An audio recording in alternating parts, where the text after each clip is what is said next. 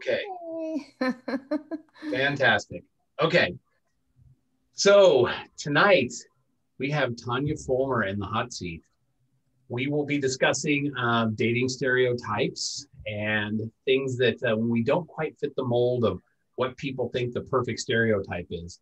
And interestingly enough, Celeste's daughter has kind of found this to be the case even amongst young single adults at BYU. And Yep. it's really crazy how much people kind of feel like you need to fit into a certain box. Yep. And so that's one thing we're going to be talking about tonight. John Brailsford, Dr. Brailsford will be with us tonight to help the discussion. He's running a few minutes late, so he'll be joining us here soon. But in the meantime, so just as kind of I wanted to address one thing real quick because I know the question has arisen before. Why do we do this podcast? Kind of what's the purpose for those who are just joining us? Probably the best example I could give that kind of answers that question is I was talking to another single adult yesterday who he says he's been a member of the church for 31 years. He's a little older and he's been single the entire time. And Wow. he said he cannot count the number of times where good intentioned, as he put it, married men have come along and ruined a good singles program. Because simply put, they just don't understand the issues. People who've gone through who are I got off my mission, I got married right away, we jumped right into it, and I've just never gone down that road. They don't quite know sometimes what to say. And that's not to say these guys are bad guys. I think they're probably well-intentioned, but with the church now being more than 50% single for the adults, these kind of discussions are ones that I think there's a lot of things going on in the church where they just don't quite know what to do, how to do the programs, what people are struggling with, what people are facing. These are sort of things that where it is our world that we're dealing with real time, and it gives us an opportunity to have these real discussions and talk about issues that we're all facing to one degree or another. I can't tell you how many times we've done these podcasts and people have come on feeling like they were alone, that they were struggling with something. And sure enough, they found one of the episodes we did and they're like, somebody else is struggling with that too. Welcome to the party, right? We're all sort of struggling with this together. So that's kind of the purpose of this podcast, to get on to not only meet new people like Tonya tonight, which will be fantastic, but to have an honest discussion about things that we're struggling with, things that we're facing, things that we as single adults in the church are just trying to figure out to get our lives kind of where we want them to be. I'm sure most of us want to be not single, married, or whatever that might be. Some of us, maybe we're just waiting and we're just kind of looking for a little time in between a bad breakup. Whatever that case might be, it's nice to feel like we're not alone. So that's my spiel on that tonight. Having said that, Tonya, welcome. Thank you. All right. Well, so tell us a little bit about you. Tell us where you live. I've never met you before, so I always say they're my favorite ones because it's a natural getting to know you session at the beginning. Yeah, sure. So I live in Caldwell, Idaho.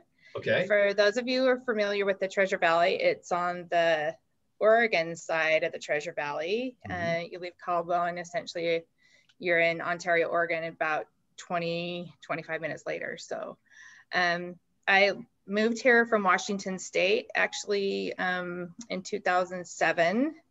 And prior to that, I lived in Salem, Oregon. So I love it here though. Lots of blue skies. So I have 5 kids and my oldest is married. Kind of funny story there. He was one of the last ones to get married before the temple shut down with COVID. So nice. Gotcha. Yeah, and they made me a grandma this year, so that's congratulations. Oh, it's the best. Seriously, it is the best. Awesome. When they have poopy diapers, you can give them back. Like, hey, I get the. No, you're not wrong. Oh. And when there's, although, okay, I'm the kind of person that when they're screaming, I feel bad for their parents because they have to deal with it all the time. So I just walk around with the baby. But good grandma. But It's so Right. fun. Awesome. It's fun. So for all of those grandparents soon to be, or those with little kids, invite Tonya over. She'll take That's right. Well, that's my grandkids. I'm not sure about other people's. Are you the type that on like an airplane, you'll help somebody that has a crying baby? Yeah, I'm kind of, I just have, yeah, I have a strong mothering instinct. That's awesome. I kind of mother the singles sometimes, honestly. So, you know. Ah, that's Gotcha. good. Sometimes they need to be mothered. You're not wrong. That's great. So what part of Washington did you live in? And how long did you live there? I lived in Washington. So originally, after my ex-husband finished college, we moved up there to Olympia. We lived in West Olympia. He was a lobbyist, so we needed to be close to the Capitol. Then we moved back down to Oregon. He was put on active duty. We moved back down to Oregon. And then when we moved back, we ended up buying a house in a little town called Shelton. Mm-hmm. People who are familiar with Washington might know, yeah, old logging town. Yep. But so I lived there for a couple of years and then moved out here. Great. I live in Vancouver, Washington, so I know the area well. Yeah. Okay. Yeah. Beautiful area. I loved it. Yeah, I don't know if you've been back recently, but it is like homeless city central here. It's crazy. I haven't been back for a while, and it makes me really sad watching the news, to be honest with you. Now, I have to say though, I was never one to be, when people would come visit me and they'd be like, let's go to Seattle. I'd be like, okay, I'll take you to Seattle. Yeah, I know. I actually lived in Seattle for 4.5 very, very long years. Yeah. Wasn't my cup of tea just because it was so gloomy. I just couldn't deal with all that. So. Yeah. And so I'm more of I'm not a big city girl. I'd like to be out in space, even though not space. I was like, you want to go like on the space shuttle. Go right now. Yeah, no, sure. Well, if you're out there in Caldwell, so my work takes me out to the Boise area, so I know that pretty well. And Caldwell's kind of nice. I've got one clinic that I visit kind of way out there, and it's a little bit of a drive. Just kind of turn on the radio, sit back, relax. It's going to be a minute, but yeah. I like it's growing like crazy though. Oh yeah. Crazy. We have crazy housing issues over here right now. So isn't that like everywhere though? It seems like everywhere the housing is just going nuts. So yeah. Especially away from the West Coast. Yeah. Well, Portland's still exploding. Well, I don't know about Portland, but all the areas around it. So I mean, I'm right across the bridge from Portland. Yeah. So as the crow flies, it's like 10 miles to downtown Portland. So. Oh yeah. And it is just, it's nuts everywhere. Mm-hmm. Everywhere you're going, people are like, if they have any sort of land, they're splitting it up. Like, oh yeah, I'll sell that off, make $1 million. Oh my gosh. Let them subdivide it for a little bit. So it's just crazy. It's very crazy. Very crazy. Yeah. So did you move to Boise, or I should say the Boise area, Caldwell, with your ex then? Is that kind of what I did ever since? Okay. I did. My parents, my parents moved to Salem when I was a junior in high school. So my little sister, she's 12 years younger than me, and she's deaf, and it was time for her to go to school, and they wanted to send her to a school for the deaf. But we lived in Idaho at the time, in the Meridian area. And they didn't want to send her to Gooding. Gooding's a boarding school, basically, unless you live in Gooding, which there weren't very many jobs in Gooding. So we ended up moving to Salem. And so my parents moved back after a couple years after my sister graduated. And so they were here, and we came to be closer to family. Especially I needed a support system at the time. So. Sure. Okay. So you've kind of moved around between Oregon, Washington, and Idaho, sounds like your whole life. Yeah, and I lived in Utah for quite a few years, so. Oh, wow. Okay. So you've kind of done the Pacific Northwest tour, and then Yes, I have. I have, but I was born in Idaho Falls, so I am an Idaho native. Oh, there you go. Wow. You say that very proudly. I like that. I do, because, it's a thing here. I've never, usually people like try to whisper that. So that's great. I think Nope. everyone should be proud of where they come from. Great. Absolutely. Absolutely. Representing. Okay. Yeah. Yeah. Love it. Awesome. So 5 kids, how long ago did things kind of go a little bit sideways for you? Well, so in Washington, we separated for a period of time, and then we're back together. And then it was about 4 or 5 years after we moved here. So 2012 was the year. Okay. And so he left in February. His mother, and he was from Salem as well. So so his mother had cancer, and so he decided to, instead of stay here, he decided to go take care of her. And then he was going to move back here, but never ended up doing that. So by the end of 2012, everything was final. And so I've pretty much been, not pretty much, I have been a single mom. Actually, I'd say since he left, because in that time, there's only a couple times a year where he would come and see the kids. So it's been me pretty much 99.5% of the time. So. Gotcha. Do they have a strong relationship with him now that they're a little older, or? No, it's kind of a sad story. Just he's had some issues, and you know, he's been working really hard on his mental health and whatnot, but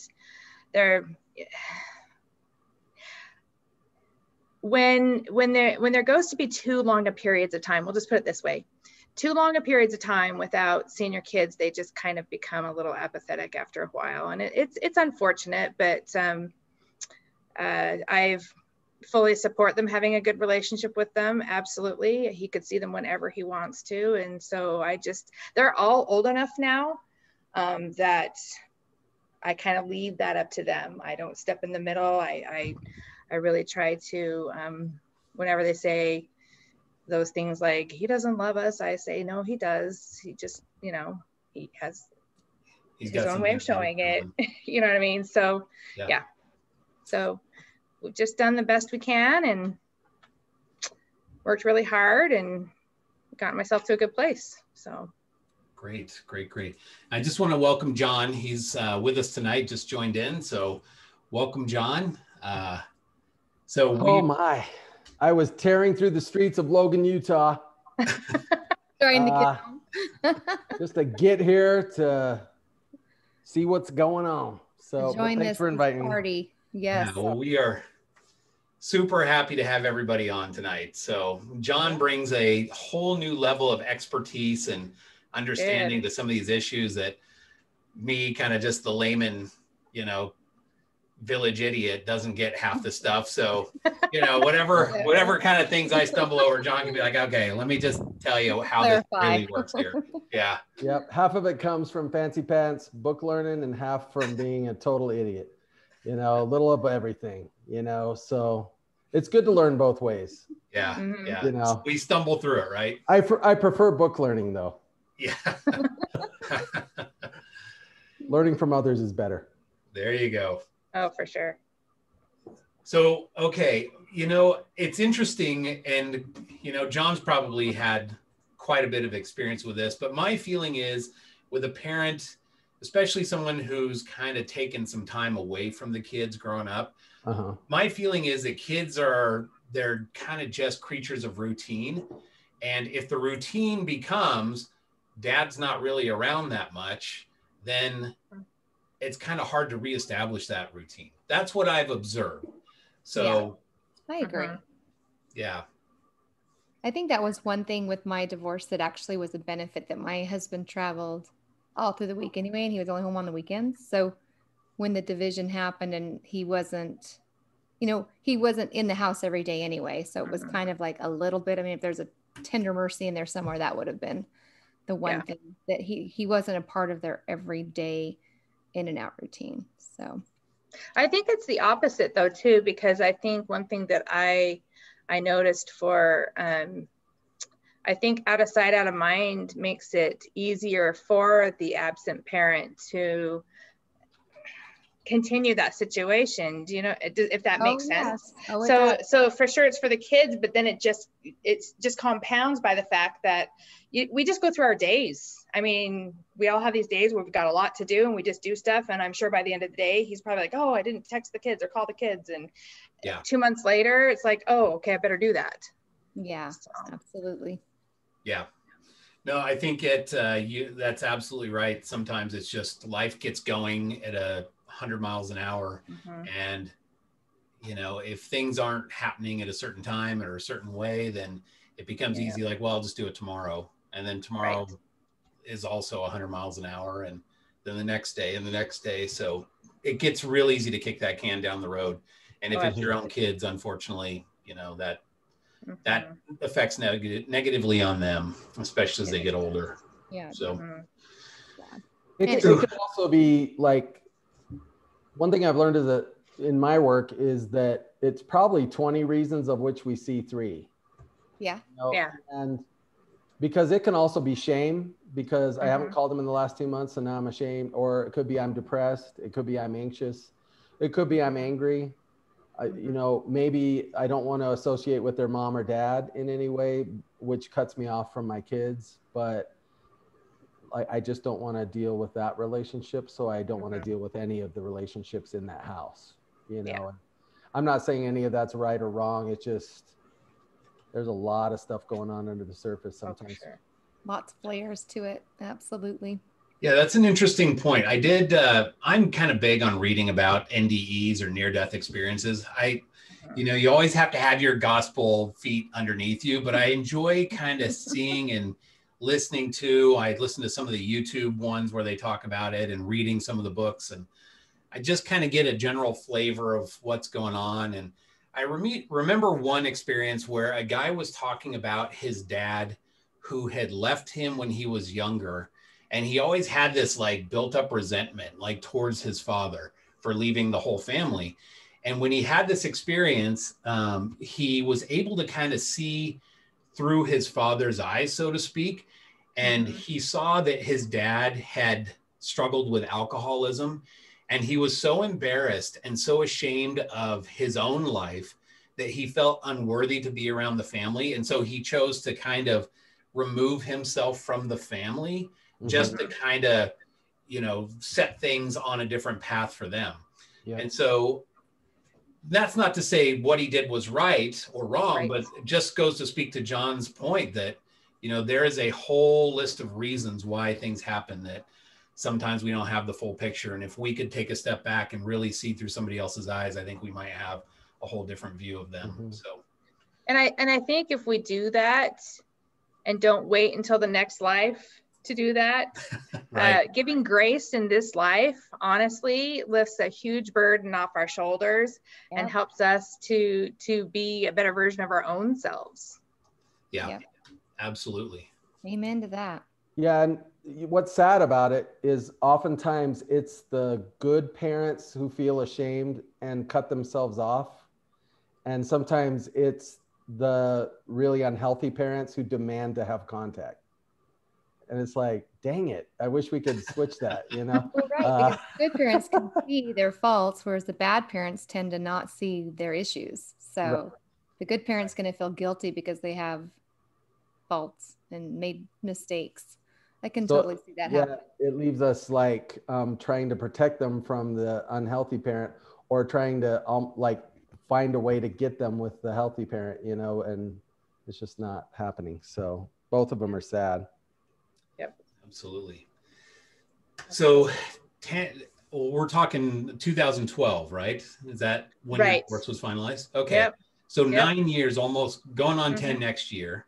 You've been kind of in this crazy singles world and trying to figure it out. And tell us a little bit about how that's been in Idaho. I know for myself, being in Portland, I think people feel like there are very few options here, right? So.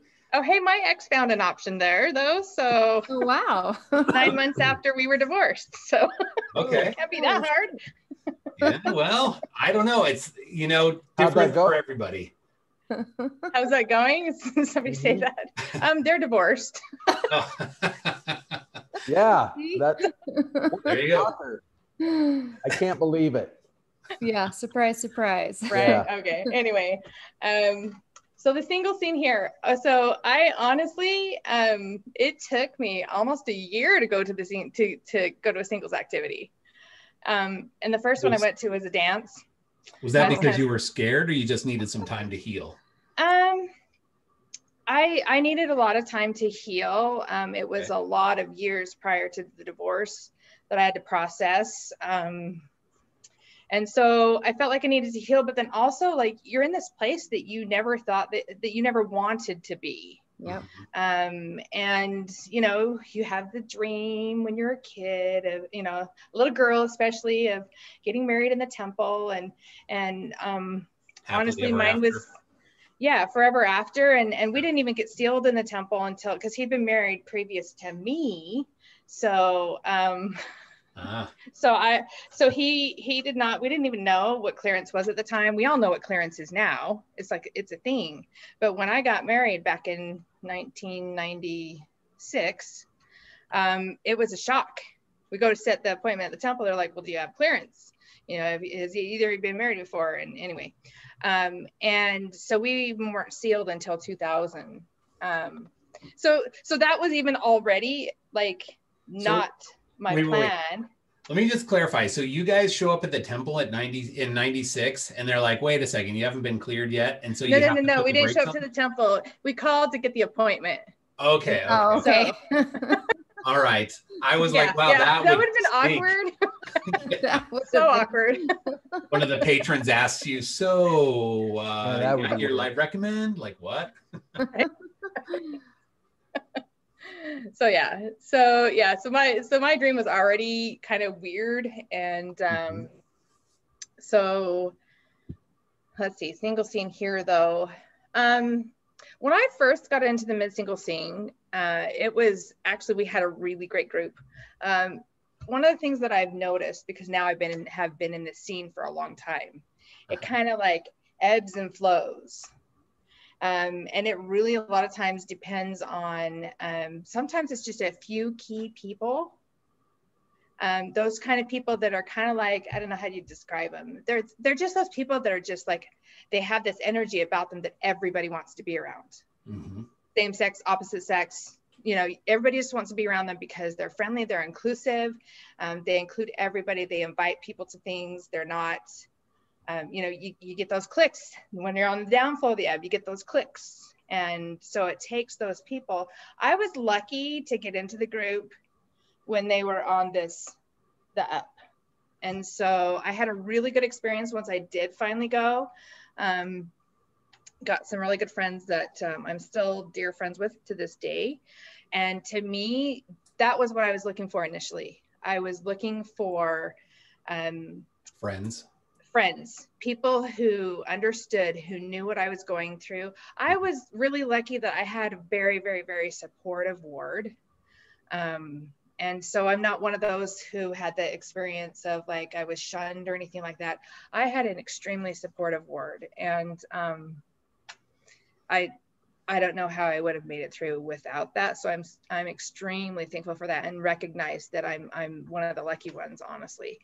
But so having that support system and of the mid-singles was phenomenal. But then people start to kind of get married, or they move away, and then other people come in, and things kind of fizzle out. And I backed away for a few years, and recently actually have just going back again.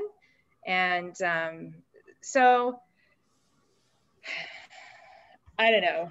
I don't know. It's kind of a unique experience and situation. And plus I've technically aged out of mid-singles at this point. Oh, yeah, so have I. So yeah. Yeah, long time I think ago. I watched your thing. I am older than you, so you're not the oldest. You're older than me? Oh, I am. Okay.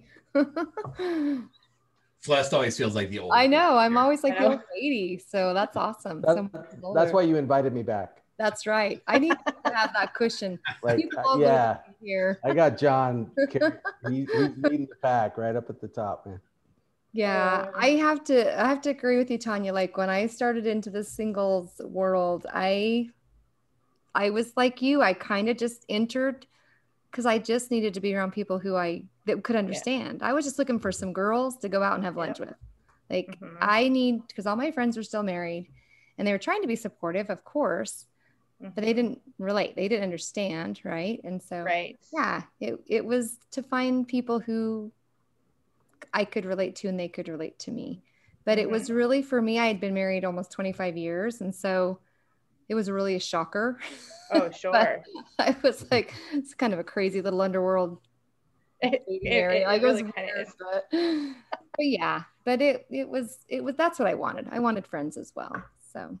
And there's that interesting balance that you have to find, especially when you have kids. And I'm one of those kind of people that I sit back and watch people a lot. Like I said earlier, like I'm totally fine getting up in front of a class and teaching a class and no problem whatsoever. But going to those social things, I always had to have my friend to go with me, or I didn't want to go because I felt awkward going by myself. But oh gosh, now I've lost my train of thought. That happens, you get older. That's okay. It's all good. It will come back to me at some point. I have one of those friends that I have to, I'm like, are you going to this? Are you playing volleyball? Are you going to the dance or whatever? And if she's not, I'm like, it's balance. There we go. That's what we were talking about, balance.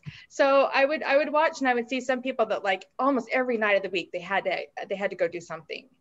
And some of those people would only do it if they didn't have their kids.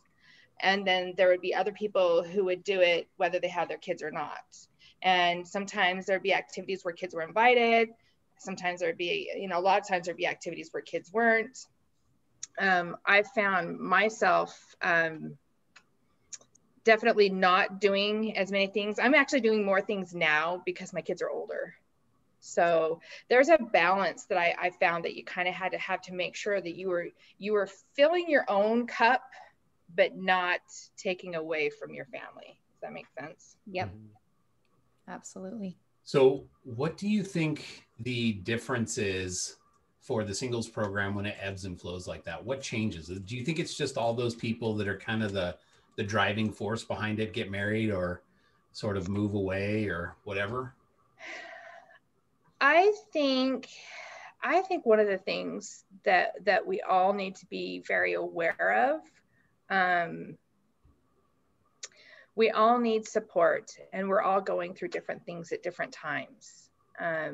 Some of us are dealing with depression. Some of us are dealing with, like I have a special needs son. Some of us are having really exciting things happen to them. So we have sometimes some negative things going on and some positive things. And I think sometimes when there gets to be, I'm trying to say this without being offensive. How's that? It's okay. Just be blunt. Sometimes. Okay, I'll be blunt. Sometimes there gets to be a lot of complaining, a lot of poor me, a lot of nobody understands me, nobody's supporting me, and that brings everything down, because then it almost becomes like people kind of get into this thing where they're almost competitive, like, oh yeah, well, they start talking that ex bashing thing sometimes, and then like, oh yeah, but my ex did this, oh but my ex did that, and then it's like, oh no, but not, and if that makes sense. Yep. So it becomes, when there's too much of that, it almost feeds on itself. Yep. Whereas if you get sometimes those one or two people that are those super happy, positive people, and it really can help bring about more, I don't know, joy, positivity. Yeah. Yeah. But it can take you the other way too. Yeah. It really can. And yeah, I've noticed that. There's just some places I need to leave, Mm-hmm. And there's other places I don't ever want to leave. It's just a great influence on me. So. Yeah, absolutely. You're sitting around a table at Sherry's well, they close at 11 o'clock now on the weekends. Did you know that? Anyway. But sometimes you could go into Sherry's to eat just a piece of pie and you're there for 3 hours. Those are the kind of people that, you want to be around. Yes. I love eating pie for 3 hours. Like Absolutely. I could take out a pie and a half in 3 hours. Just bring the whole pie. We're going to be here a while. Yeah. I got 3 hours. So Right. don't rush me. Yeah, you know, it's funny because we had a program here, and we've talked about this before on the show, but basically we built it up. We started with nothing. It was kind of a YSA thing. Once you graduate from the YSA ward, it was 30 till death. Just go into the pool of single adults. Good luck. You're on your own. Take care. Wish you well. And of course, what ends up happening is people kind of take a peek in the room. They look to see who's there. They show up. They're like, you know, a 30-something-year-old girl, and there's like a 70-year-old guy there to dance. They're like, nope, I'm out. Count me out. I'm not going to do this. Especially when the guy is basically like hitting on them the whole time, and they're just thinking, this is not for me, right? So we started building up a mid-singles program because we're late to the game here in Portland. We're not like Utah. We're a little more sophisticated down there. We've got these programs figured out. Up here, we're slow learners. So we started kind of this mid-singles program, and we built it up so it was huge. We started with a consistent family home evening. We had like fun activities, but we tried to make it fun for everyone. And I've noticed in the church, there's a few things that just kind of are universal, right? Like if you set up a volleyball net, for some reason, people will come. Like in the church, volleyball is kind of like this thing that it just attracts people. And of course, food, right?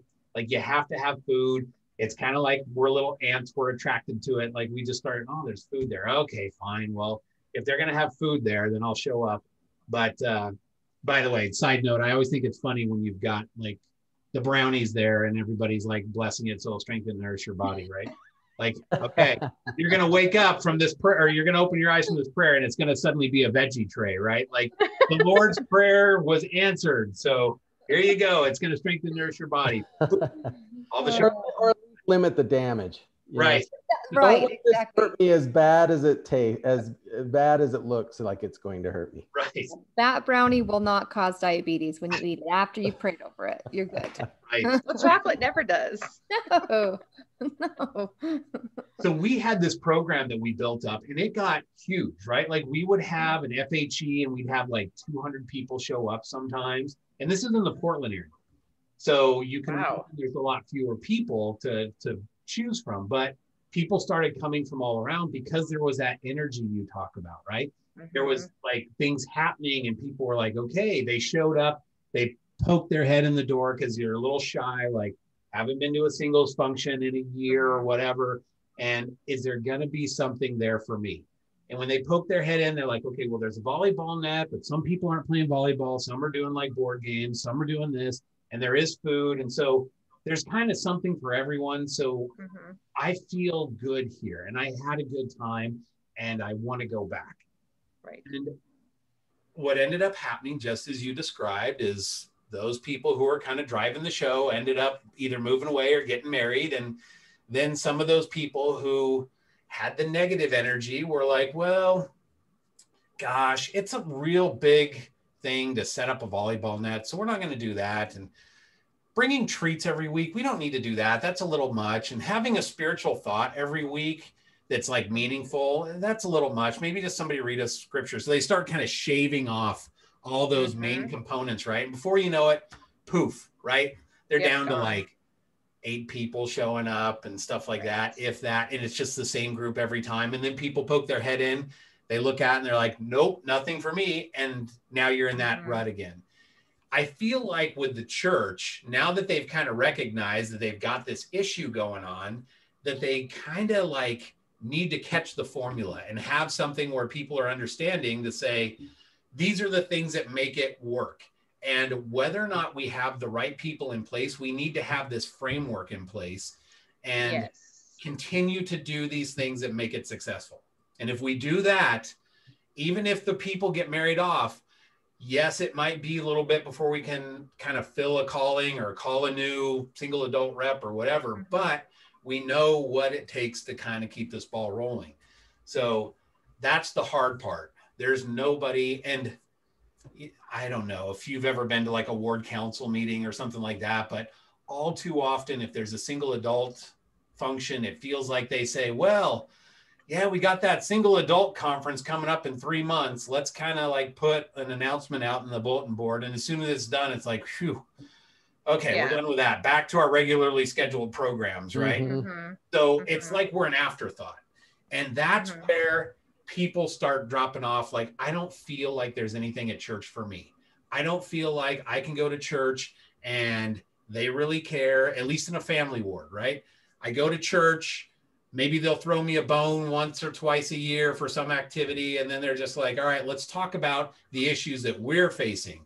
Like, these guys over here need marriage counseling, and we've got scouting activities and everything else. And if you're not part of that, then, you know, somehow just work your way in and fit in. And it doesn't always work that way. And a lot of people just leave because they don't feel like they're really having their needs met. So that's a hard thing. It is hard. It is hard. Well, they killed the official mid-singles program here a couple of years ago. So I think that really hurt the program here. There have been some people who've been really actively working towards doing some, I mean, COVID also killed a lot of things too. Let's be real. You know, and so there are people who are working towards getting that stuff going again, but right now it's all unofficial stuff. And I think that if we could have an more official things, you know what I mean? So that they're not just announced on Facebook, or if you happen to know someone or whatnot, because a lot of people don't know the groups to join, you know, that are going to tell them the things to do. And so if we at least have some place for people to go to that, and I'm not saying that they all have to be official, but like you said, there's that framework. And I think we do have a family home evening here and a Come Follow Me, but I choose not to go to them just because, I mean, I still have kids at home, and not that that's easy to do with them, but it's funny that, you know, with FHE and things like that, people will, if they've got kids at home and they show up to an FHE and it's not something that they feel like there's anything there for them, the kids at home become the hugest kind of like, well, I got my kids at home. It's not easy to bring them there. But if it's fun and there's other kids there because people start bringing their kids and they show up and they're like, I felt like there was something for me, that excuse kind of tends to go away. And a lot of people will show up with their kids and like, I want to be there and I'm going to make it happen. Like, you're going to get in the car. I'll get you a Happy Meal on the way, whatever we got to do, but we're going. And people show up and there's tons of kids. It happens every time, but I get it. Like, it's tough. I've got my kids and I've brought them to activities before, you know. It just depends on how badly you want to be there. And if teenagers are tough though too, for sure. Well, but teenagers can also stay home a little bit, right? They're a little easy. Oh, totally. My kids stay home all the time. I'm just like, I'm going to the picnic. See ya. Right. I'll bring you home a hot dog. Yeah, there's food in the fridge. Figure it out. No, for sure. For sure. Good. Yeah. Well, I want to go back real quick and just kind of clarify a point. So, you guys got married in 96, you said, right? Yeah. But you got sealed in, was it 2000? 2000. Mm-hmm. Okay. So I understand if like at the beginning in 96, you're like, oh, we have to get a sealing clearance. What was the delay of 4 years for there? Or if that's something personal, you don't have to like. No, it's actually, honestly, I didn't really know. That's one of the things that's kind of weird about that. And I don't know if it's different now because, you know, obviously I haven't been married again. Well, maybe not obviously, I haven't been married again. But so I don't know, but I do know friends who they've had the process. I even have a friend who she hasn't remarried, but she has chosen to have her sealing canceled. And so I'm familiar with the paperwork, but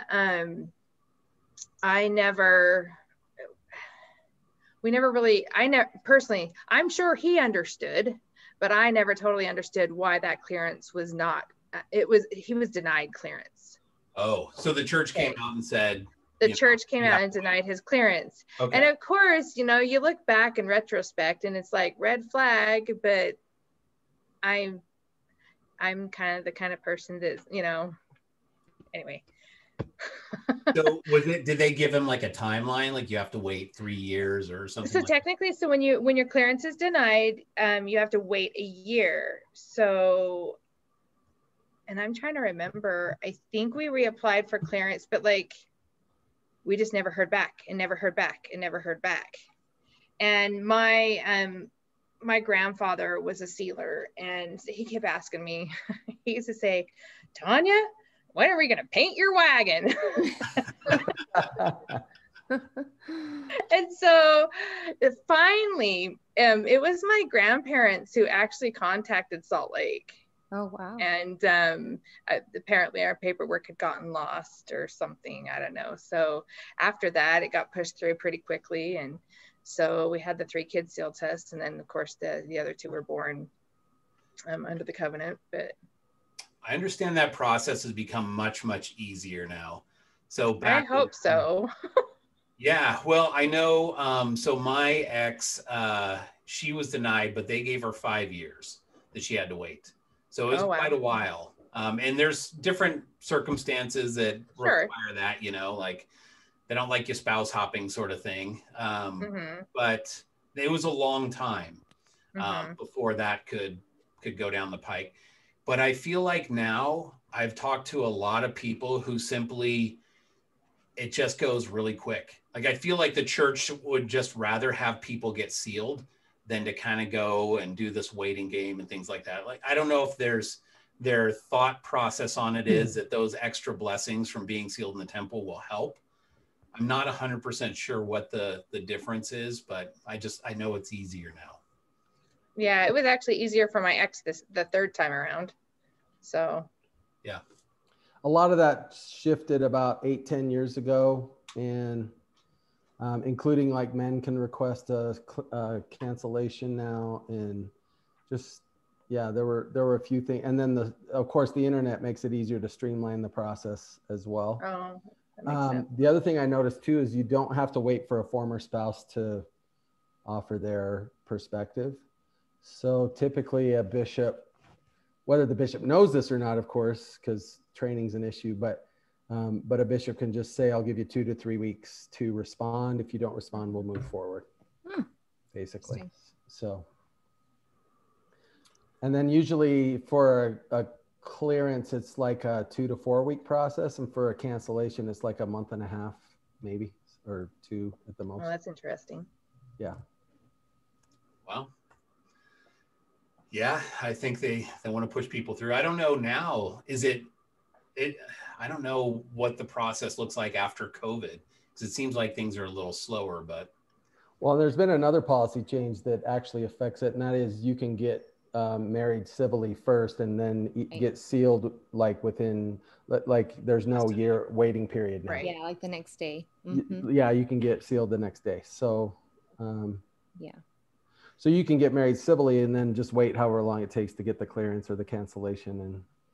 And I mean, I think I know some of the reasons for that, but I'm sure there are others. Yeah. So your ex, you were his second marriage. Yeah. Okay. Yep, I was the second marriage. Yeah. I wasn't sure if you were still counting, like, well, was it the second? No, I was the second. Yeah. Okay. All right. How long was he married the first time? Were there kids from that marriage? There was 1 child from that marriage. They were married for, I want to say they were married for 3 or 4 years, not very long. Okay. Were you close to your stepson or daughter? So I had a really good relationship with my stepdaughter up until at one point her mom, so we lived in Oregon and she lived in Oregon too. And we would see her, have visitations, see her all the time. When we moved to Washington, her mom happened to move to Utah as well. Okay. So that really cut down on the visitation. And then her mom got remarried. And at one point, I think when she was 10 years old, she asked to be adopted by her stepfather. And my ex chose to let her.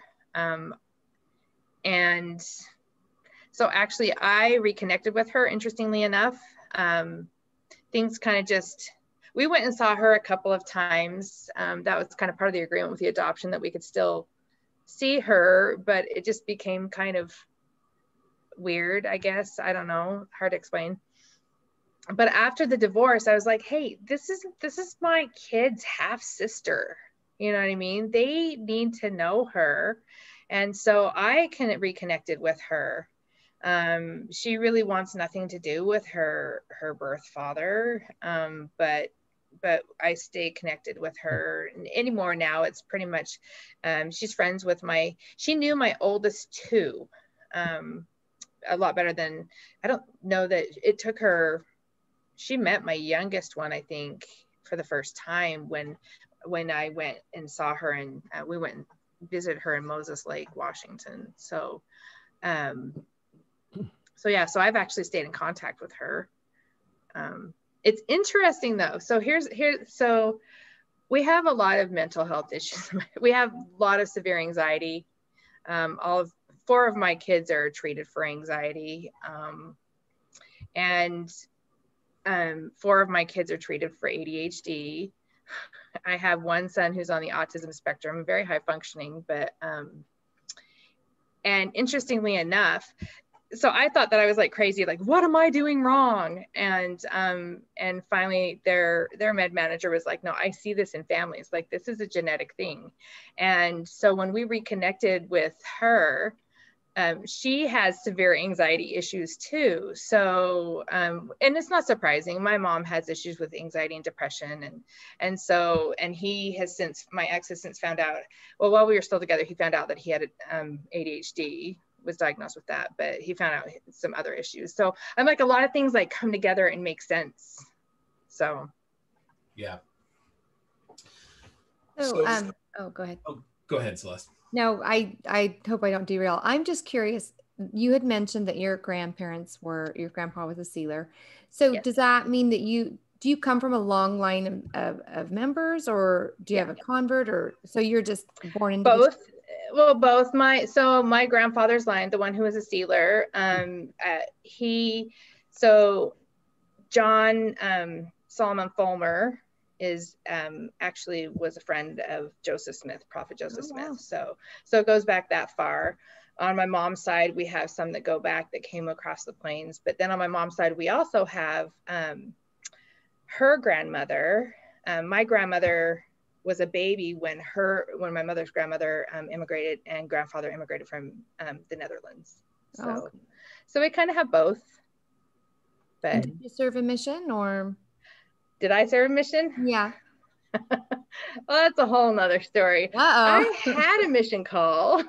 Oh, did you? And you just had a mission call to Japan.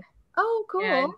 And a guy asked me to marry him. Not my ex-husband. Oh. The guy asked me to marry him. And so I ended up giving up my mission for this guy. And then he decided not to marry me. That was a really... I'm sorry. It is what it is. I didn't mean to bring that up, but... Well, now that Celeste has poured water on the fire, that's great. Get this woman a ticket to Japan. I know, for real, huh? No, but funny thing is later on down the line, my aunt and uncle were called to serve in the office of the Fukuoka, Japan mission, and which was the mission I was called to. So I guess somebody needed to be there for whatever reason. So, and she brought me back a kimono. So I'm good now. Oh, that's just like serving. You got a kimono. That's fine. Right. So after the engagement fell through, you didn't decide to go back, obviously. No, it was a really kind of painful, crazy period of my life. I think eventually that's kind of what I think.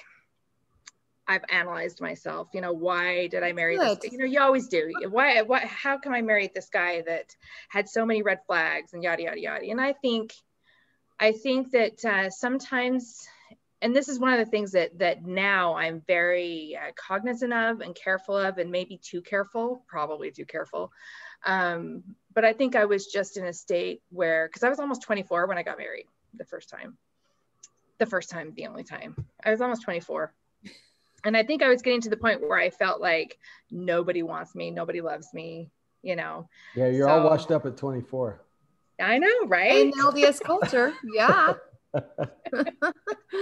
We laugh now so we don't cry, right? I know you don't fit the mold if you're over 24, right? I know. Right? See, I have a lot of history of not fitting the mold. Oh. Not just now. So you've now kind of gone to this spot where you went through, you had a hard time, you went and got married anyways, 5 kids, which is fantastic. And you guys were married for 2012, 16 years, right? Yeah, 16 years. Okay. So you've been single for 9 years now. Tell us a little bit about that, because the topic tonight that we're going to be discussing is not fitting the mold. And it sounds like you feel like you don't fit kind of this mold that is expected in the LDS community. And there's lots of molds. We're talking like spiritual molds. Yeah. Right. You know, like all the molds that we kind of create in our culture. Sure. Right. So, I mean, first of all, I just, I feel like I don't fit the physical mold. Okay. I'm a little on the taller side. So if I wear heels, I'm taller than like a lot of the guys. And there's a lot of short guys. How tall are you? Well, I used to be 5'8.5", but you know, having kids, you shrink a little bit. So I'm a little under 5'8" now. I feel like that's so not like super tall. There are women out there who are like 6 feet tall. So I'm not like super tall, but even still, you know, like I said, I like to wear heels. If I'm dating a guy who's 5'7", I'm going to be taller than him. Yeah, if you're dating a guy that's 5'7", you wear flats and you're going to be taller than him. So true. Yeah. Good point. So there's that. I just, you know, I've got my curves from having 5 kids, and I'm healthy, and I'm active, but I don't fit that slender mold. I'm not blonde, long blonde hair, perfectly coiffed. I don't like to go shopping. Is that how the kind that coiffed? Perfectly coiffed. Yeah, I was thinking French, like coiffed or something like that. I don't know. That's awesome though. You're very. I just let my curly hair do whatever it wants. Right. I've got. So I don't go get my hair done. You know what I mean? All those kinds of things. So I don't fit that. I don't know. And I know that a lot of this is totally overgeneralization. I totally get that. But then also I feel like for me, the gospel is extremely important in my life. But I've learned a lot about the atonement over the years. I've learned I've learned that's where my focus needs to be, but then I don't fit that mold of being that super Molly Mormon. Does that make sense? So you mean you've got a brain? Is that what you're saying? Because I feel like if you're Molly Mormon or Peter Priesthood, you simply just, it's like buy the book because I can't think for myself. Like sometimes, you know, if my kid's sick and I don't show up to church on Sunday, that's okay. You know, or if something's happening and everybody's in town, that I'm spending time with them instead of being at the ward activity, that's okay. But I feel like that kind of thing is normal. I think that makes you probably more desirable than less desirable, if that would make any sense to have. No, it totally does. But you know, you find those like when you have a little bit of a past, it's hard to like when you find those men who like have never had a past, you know, or anything like that. And you're like, they would totally not understand what I went through. They would have no clue. They would have no idea. They'd look at the tattoo on my foot and they would be like, what on earth? You know what I mean? And oh, you have a tattoo. Well, never mind. All right. We're going to go ahead and right here. Hey, I got my tattoo before they were cool. So I got my tattoo before I was married the first time. Well, so, you know, okay, we're back then. Yeah. It's interesting because I was not active till I was 21. So I come with a different background than most. And I've actually, all the guys I've spoken with, they kind of think that is refreshing because they don't have to deal with all the Mormon culture, which is what you were speaking of. The Molly Mormon usually is the culture. It's something where it's not the gospel. It's kind of like 10 steps beyond it because they want to go to the extreme, right? Usually I think it's based in fear, but like I don't have a lot of that. And I don't know. I think people I've interacted with have actually liked that about me because I'm not so like, you know, don't you dare wear shorts on Sundays or whatever, you know? So, hey, you know, that's legit. Don't be swimming in the pool. My aunt and uncle. Over the water. He'll drown you. No, their kids never wore shorts. My aunt and uncle's kids never wore shorts. And I was like, what? So, yeah. I think more than you know, Tonya, I think there are even guys out there identifying with that. You know, I think we all have these. I think after you've been divorced, there's this sense, or not never married, you know, for sure. I think there's this sense that, am I good enough? Like, am I, you know, what's missing in me? It may be that men are less likely to say that out loud. But I think we're feeling it too. You know, am I physically okay? Am I spiritually up to par? Am I an emotional wreck? Because I feel like people will accept it even less in me than they even would in like one of the sisters, you know. But notice what we do. It's like we talk ourselves out of even trying, you know. And it's just like, well, I just wonder, what if I just showed up enthusiastic, like, you know what, I'm just going to presume there might be something actually attractive about me. And I'm just going to let that go and quit worrying about it. And I'm just going to get into this experience with this other person and just have a great time, you know?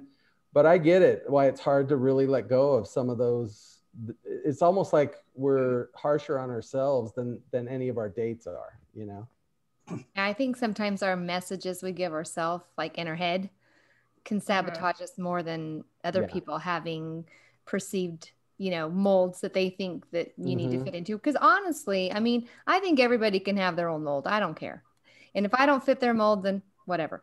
But that's hard when we're telling ourselves, you know, okay, I'm not going to fit people's molds, and that I care that I don't fit in people's molds, right? So it's kind of like a balance. Like, I think if we come to accept ourselves as is, or well, not as is, because we're all working, right, on becoming better, but just realizing that whoever is kind of open to who I am as is, would be who I'd want to be with anyway, right? Versus somebody who might be trying to reshape me into something that I'm not. Totally. Right? Totally. Right. No, I totally get that. It's just, I think what happens though too is, because I'm the kind of person that I go and I'm the kind of person that likes anybody, everybody. It's just, and that's how I've always been.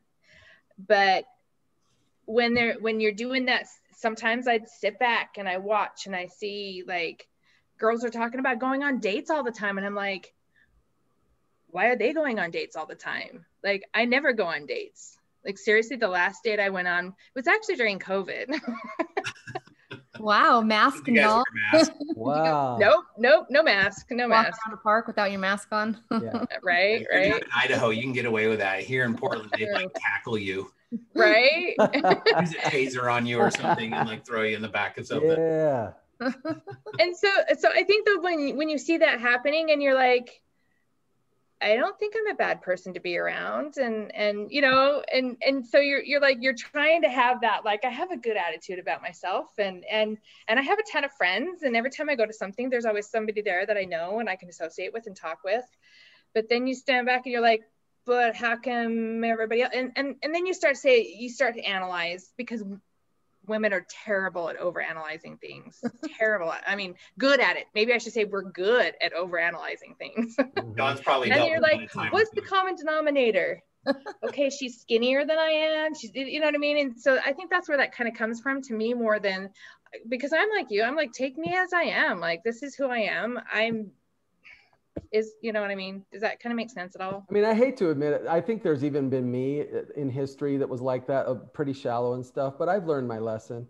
You know, I think when it gets right down to it, really is the quality of the person and that connection. And I think we try to force it sometimes.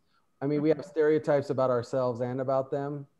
And to me, like, if I were to use the metaphor, it'd be like doing 1,000 piece puzzle. Mm-hmm. And like, there may only be 4 pieces that actually fit me. Yeah. But I've been through like 150 pieces and I'm getting really frustrated. Yeah. You know, and it's just like, where in the world is just 1 out of 4? Just, you know, can I just find this 1 out of 4 woman? You know, and Mm-hmm. it is and I think what helps me is like, just take joy in doing the puzzle.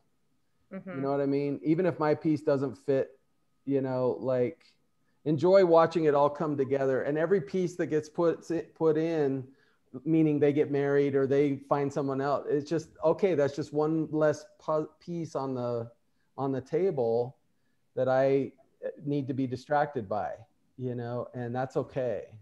So Absolutely. I'm getting closer to my piece.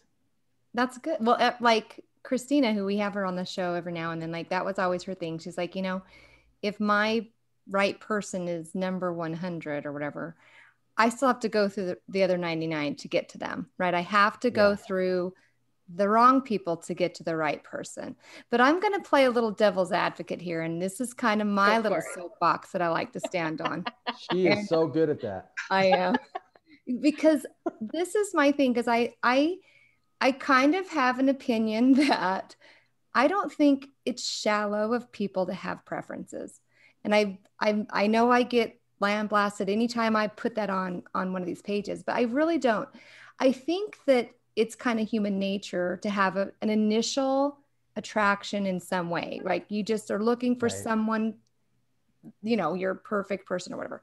Like, I don't think that that is shallow. I think that that's natural. I think it's part of who we are.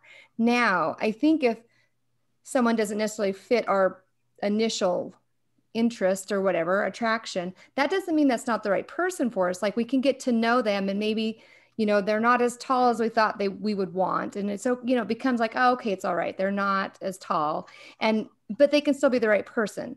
So I don't know. I kind of just feel like people who have certain likes or dislikes are just get really like hammered on these pages. And then people who get on there and be like, you know, I just rolled out of bed and didn't do my hair and I'm taking this selfie and I'm saying, hey, take me as I am. And I don't care. I'm not going to work on even looking my best to try to find somebody. And they're over there, you know, you guys can be shallow and overlook me. I'm like, but are they being shallow and overlooking you? Or, you know, like, I feel like there needs to be some sort of balance. I don't know. I feel like it's so one-sided. And someone had made a post the other day about how, you know, they were saying that they weren't looking for eye candy because eye candy wouldn't relate to soul candy. They were saying eye candy and soul candy, and that they would rather find some soul candy because the soul candy would see who they are on the inside. And they were saying because that person is shallow, the eye candy is shallow. And my thing was, well, wouldn't you saying that someone who looks inside your soul, but like people who are nice looking or something can still be nice people and see the good inside of people. So I felt like they were being shallow by saying people who are eye candy can't be soul candy. Anyway, long story short, I just feel like there's also the other side of the coin that people always kind of like mess around with. So what say you? What y'all's feelings on this? Why does it have to be mutually exclusive? It doesn't. Right. I don't think it does. That's my point. Yeah. So my translation of that is, it's okay to like eye candy as long as you want it with the a soft soul candy center inside. Right, you know? Exactly. And then I'd even rather have like a really solid soul candy center and like really good eye candy, but it doesn't have to be like drop dead eye candy. Yeah. Yeah. But they were implying if you were eye candy, you can't be soul candy. And vice versa. They were saying if you were soul candy, you can't be eye candy. I'm like, that's not how it works. So anyway, I just wanted to kind of throw that out there because as much as I feel like, yes, we need to be looking for who's going to accept us, who we are. Mm-hmm. Like, I don't think we should try to change for anyone if we're solid in who we think we are. But at the same time, I don't think we should be saying you're shallow because you don't like me, if that makes sense. I don't know. No, it totally makes sense. Kind of like a balance. I don't know how to balance it, but I can, in my head, it seems like there are the two sides. Yeah. We feel like there's this notion that we have to have like mutual exclusivity on that. Like it's one or the other, but you can't have both. Like, Right. you know, I would rather have both or nothing at all.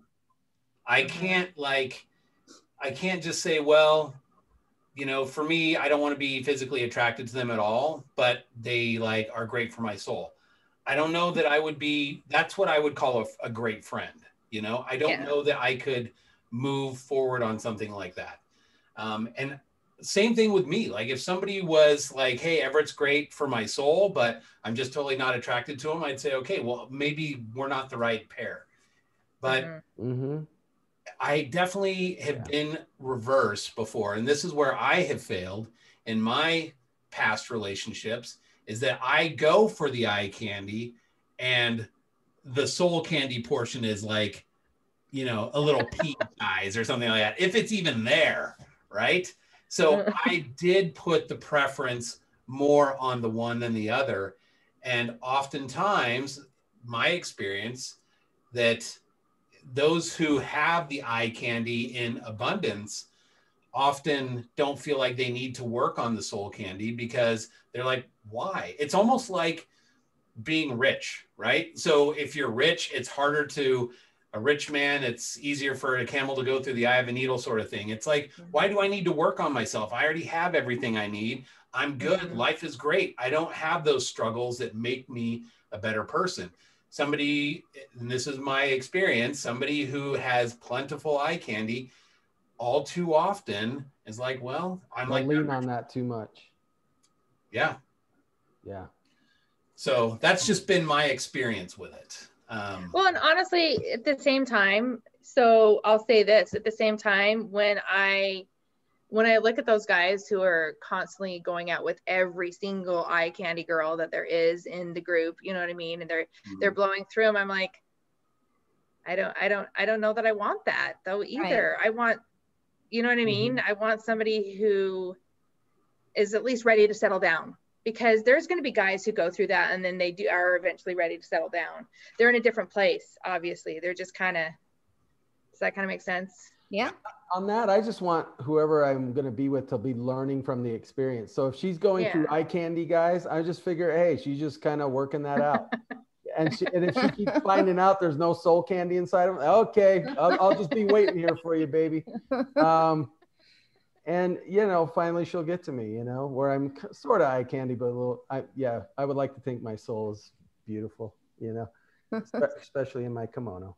So absolutely. I always feel better when I wear a kimono. I agree with Tonya on that. So let me ask you a question, Tonya. If you had a guy that was like pure eye candy, he was all muscly and handsome and everything, but he was just dumber than a sack of hammers. And no. There's a part can't do it. Like that's not appealing either. No, I that's actually one of my big things. Like I have to be able to have a conversation with somebody, like an intelligent conversation. It's just too yeah, no. You got to have some brains up there. Yeah. Good. Yeah, totally. Yep. Yeah. Absolutely. So when you see these guys that are all, you know, kind of going around for the eye candy girls and things like that, they may not be the right guys for you anyways. No, and that was kind of my point. Yeah. Exactly. So yeah.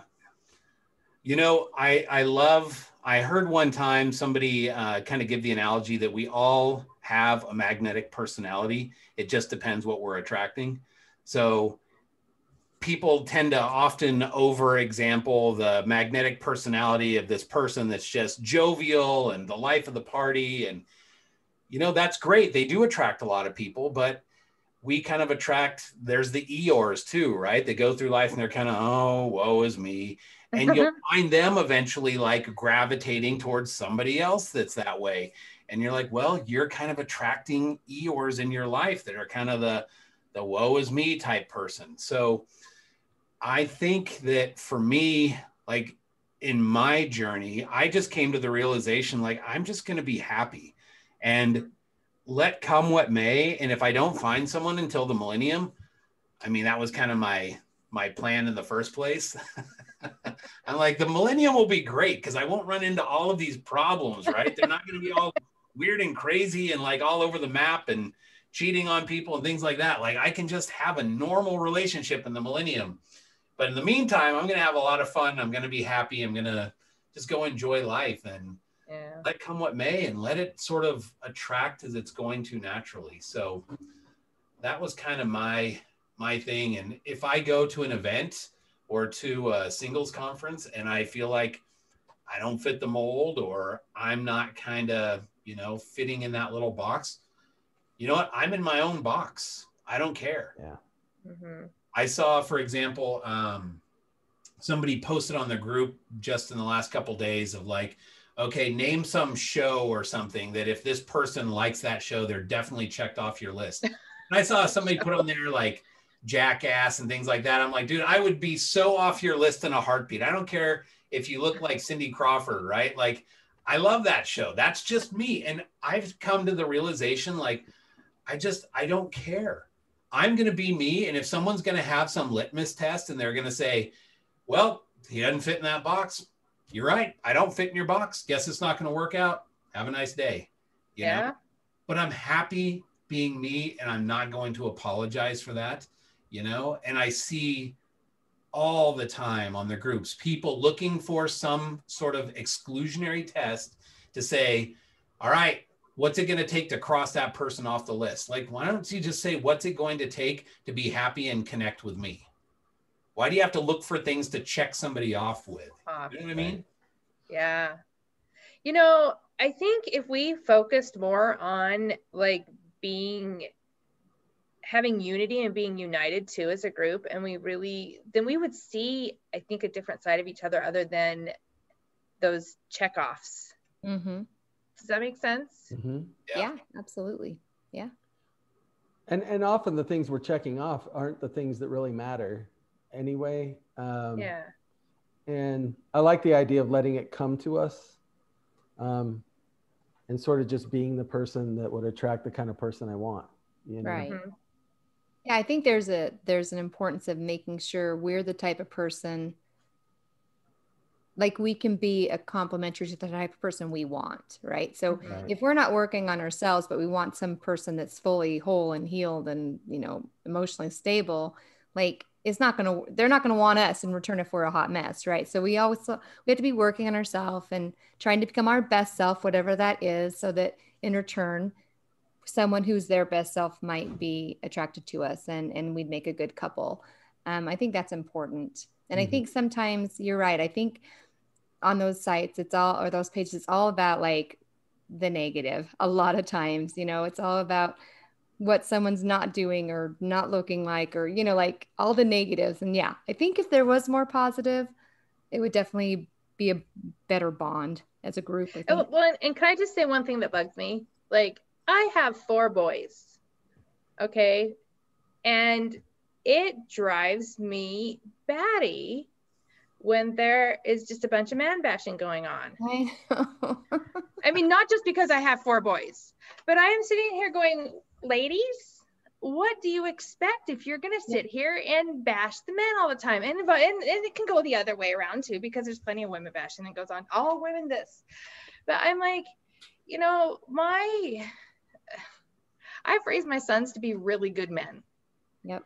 And and I would like to think that the men out there have mothers who've raised their sons to be really good men. And none of us are perfect. And it just, I don't know. It really kind of, I just have to scroll on by, because I'm like, if I say anything, it's going to be taken wrong, because I'm just going to get on my soapbox. Bite my tongue.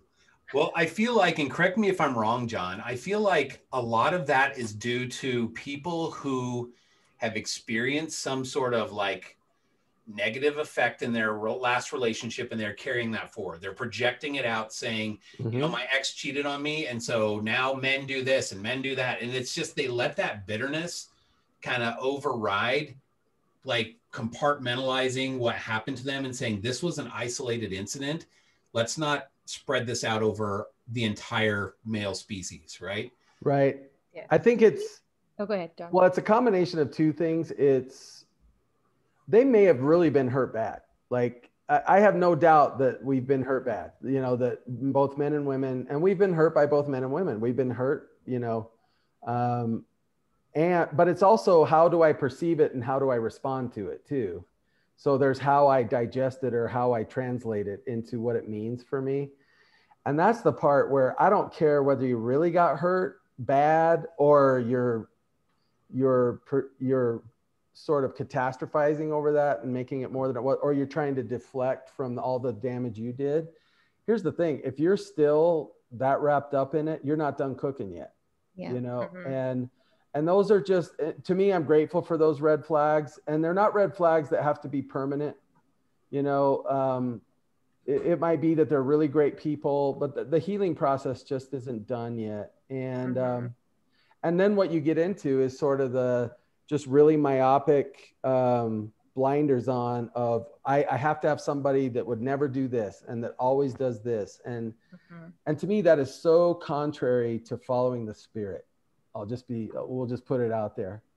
If I already have made up my mind that men or women are a certain way, if I've already made up my mind that I must have this, you know, or I cannot have that, the more of those little requirements you put on people, you just tell the Spirit, don't bother talking to me. I already got it figured out. And here's the thing. The Spirit wants us to be happy. Like, God wants us to be happy.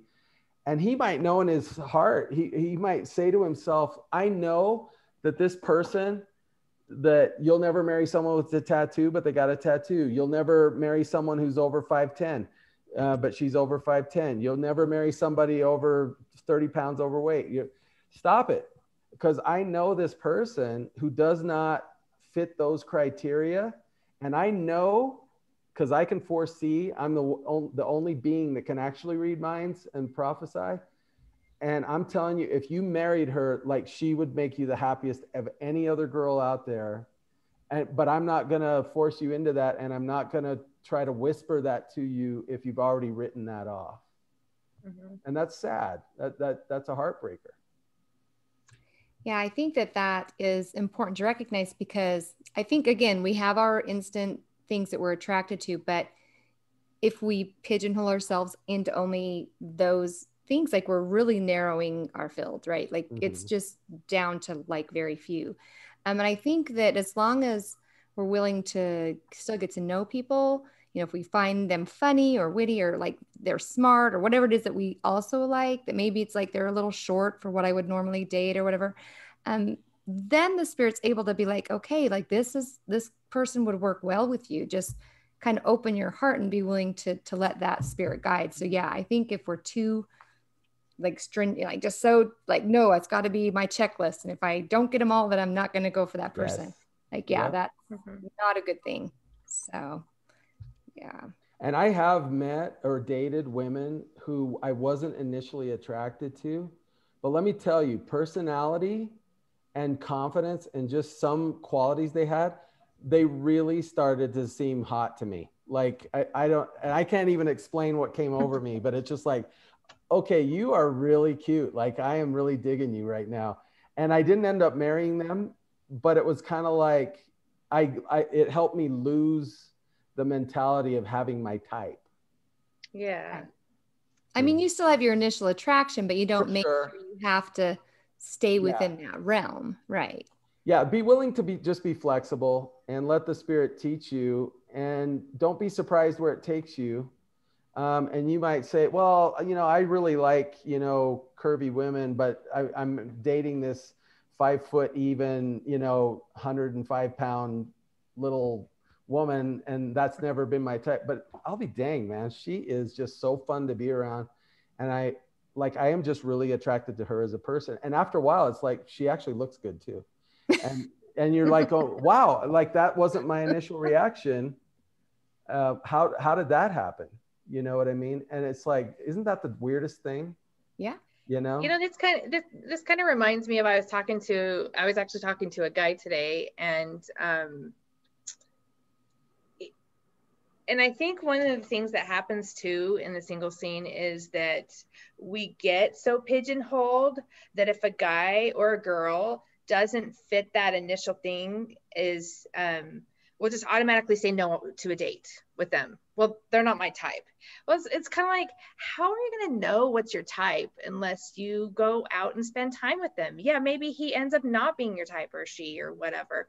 Yeah. And then there gets to be this frustration where women are saying none of the guys are asking women out on dates, and the guys are saying none of the girls will go out on dates. You know what I mean? Yep. And it becomes this thing, whereas we need to not be afraid to date. It's not, I mean, the activities are fantastic. I love them. I have so much fun at them, you know, but I think that we need to take the time to get to know each other, because there's things that come out when you're on one-on-one that are not going to come out when you're in a group setting. In a group, yep. Absolutely. And I think that there's a big like hurdle is that a lot of the things right now, especially because of COVID, have been online. And so you're just looking at a photo. So it's about that initial attraction, and you don't really get to know the person at all, really, right? I mean, you can message back and forth, but it's like the whole swipe game. It's all in just that initial first impression versus like, that's actually why I got a mutual, and I went solely just to do like, at least on Facebook, where you can interact, you can at least, you know, like see what type of posts they're commenting on and what they're saying and how they're reacting to things. Right. Then you at least get to know them a little more. Whereas the whole swipe game, I was like, nah, that is just not for me. I had a hard time with that. But now that things are back open, like there's going to be more, you know, church or, you know, church affiliated groups where you can get to know people face to face, where I think is, you know, the optimal scenario. So, because you can see the personality and everything else. Right. Yeah. So. Yeah, I love the quote by Elder Oaks, where he says, life is kind of what happens when you're busy making plans for other things, you know? So for us, we can kind of start making these plans of, I want this, I want that, I want this in a person. And all of those things might be well and good. And some of them may be perfect, but I think really for me, I took a little bit different approach and said, you know, this is what I want in my life. This is what I want to have. And if I find someone that's okay with those things and fits those things, then great. But I'm not going to compromise with and change who I am, because I feel like that's another way that people kind of, what's the word I'm looking for? Probably not fail, because that sounds too harsh, but maybe just don't do their due diligence when they're dating, and they jump in so quickly, like, well, I have found this person, they're fantastic, everything's great, we're gonna like go get married. And sometimes that works. Sometimes that's fantastic. Sometimes that's great. But I feel like all too often people have not taken the time to say, what's really gonna be the best fit for me? And I'm going to be happy with those things, and let come what may. And then let's take some time, because it's just like those posts where somebody gets on there and says, this is me with no makeup, this is me in the morning, take it or leave it, sort of thing. Okay, guess what, ladies? We got it. Like, you don't wear makeup all the time. We know there are times when you don't have your makeup on, right? But that doesn't mean that's what we want your first impression to be, right? We all have those first impressions, that honeymoon period, but getting past that and letting things kind of settle down and finding out what that person is really like, because at this point, let's face it, we've all got baggage of some sort, right? We've all had harsh experiences in life to some degree or another, and we've all got things that we're working on. None of us are perfect.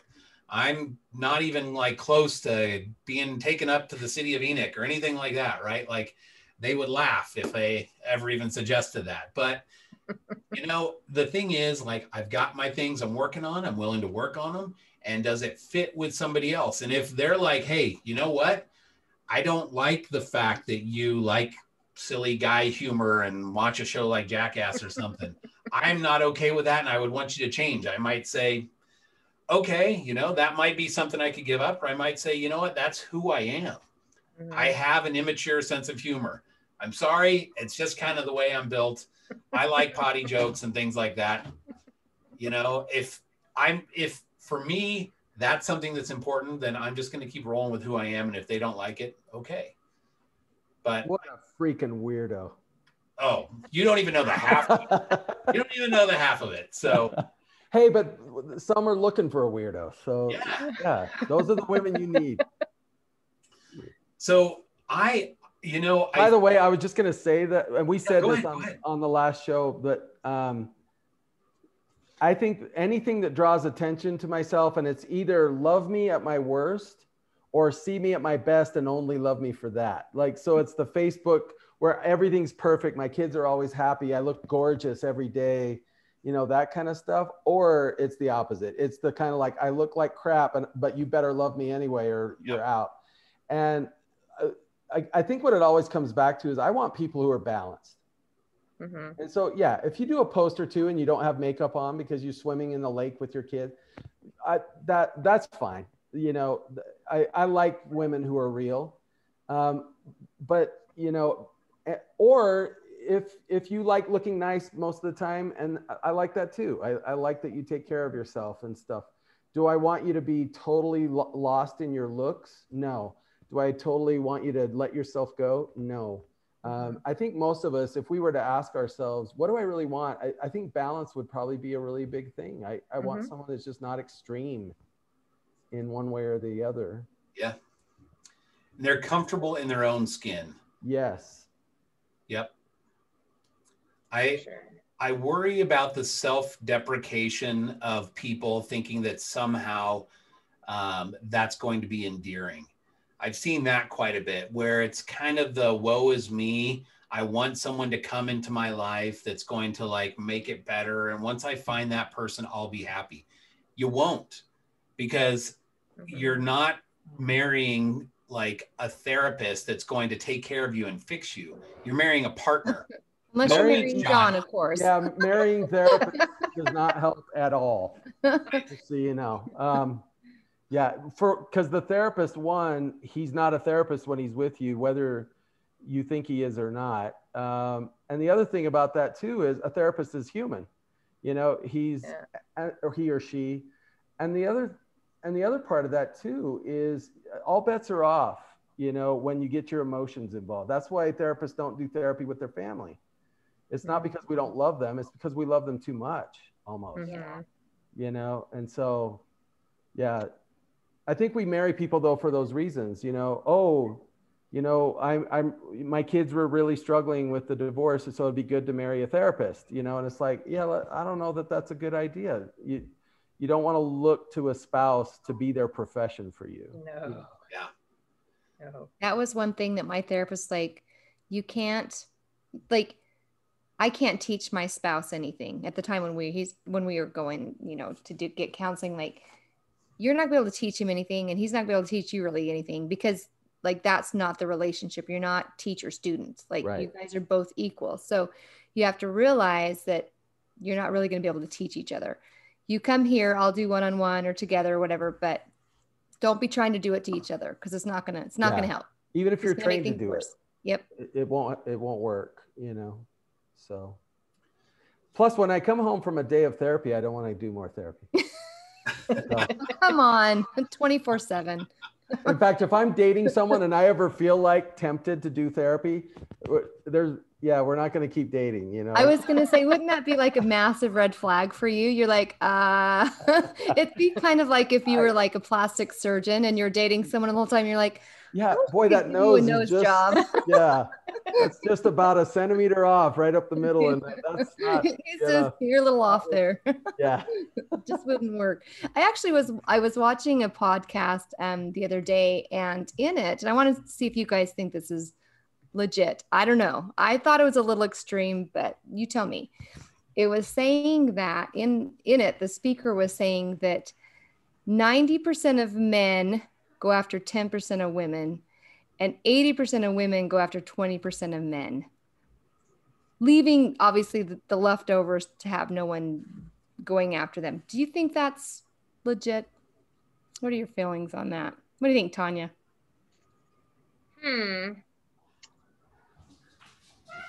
Well, And do you really think The guys are single scene, that the single shallow? scene is so.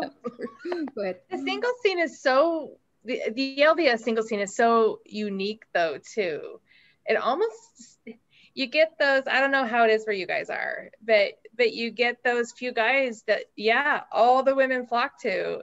And, you know, me, that's like automatic turn off. Like I can, because like I said, I'm totally friends with them, but it's just like, I wouldn't be interested in them for nothing. And not because maybe they wouldn't be a good match for me. I'm not going to compete. So I can kind of see that. But I guess that's where we just need to, like, I don't know, just be ourselves and learn to stand out. I don't know. So let me ask you another question. Well, can I just say something to that? Go ahead. See, that's the thing. That's one of the things where I wouldn't write them off. You know, people not being attractive to us is one don't write them off for that. People being like, we feel like they're out of our league, I wouldn't write them off for that either, because what can they do about that? You know, that doesn't mean they're trying to get all that attention. It just may be that they just have a dynamic personality and women like it, but that doesn't mean they're out of my league. You know what I mean? And I think we do both. We sell other people short and we sell ourselves short. Yeah. True. And I wish we could just believe in ourselves and believe in each other. And like we said before, that there are some really amazing, beautiful, handsome people who are also really good-hearted, amazing people. Mm-hmm. And just because they're being flocked around doesn't mean they don't have a great heart and that they can't see the good in people, and that maybe they are open to a relationship with someone that doesn't fit the mold. You know, I don't know. To me, it's worth a try anyway. Yeah, I agree. I think that if you shoot yourself in the foot, you know, that isn't the best route to take. Like, I think that if you're attracted to somebody or if you find their personality meshes with yours, well, I think it's always worth a shot. Go for it. Might not happen, might not work out. But I think if you view that person as either not your type or maybe you're not their type, and that's how you're viewing the situation, it's almost like you're hindering yourself, right? It's almost like, I kind of feel like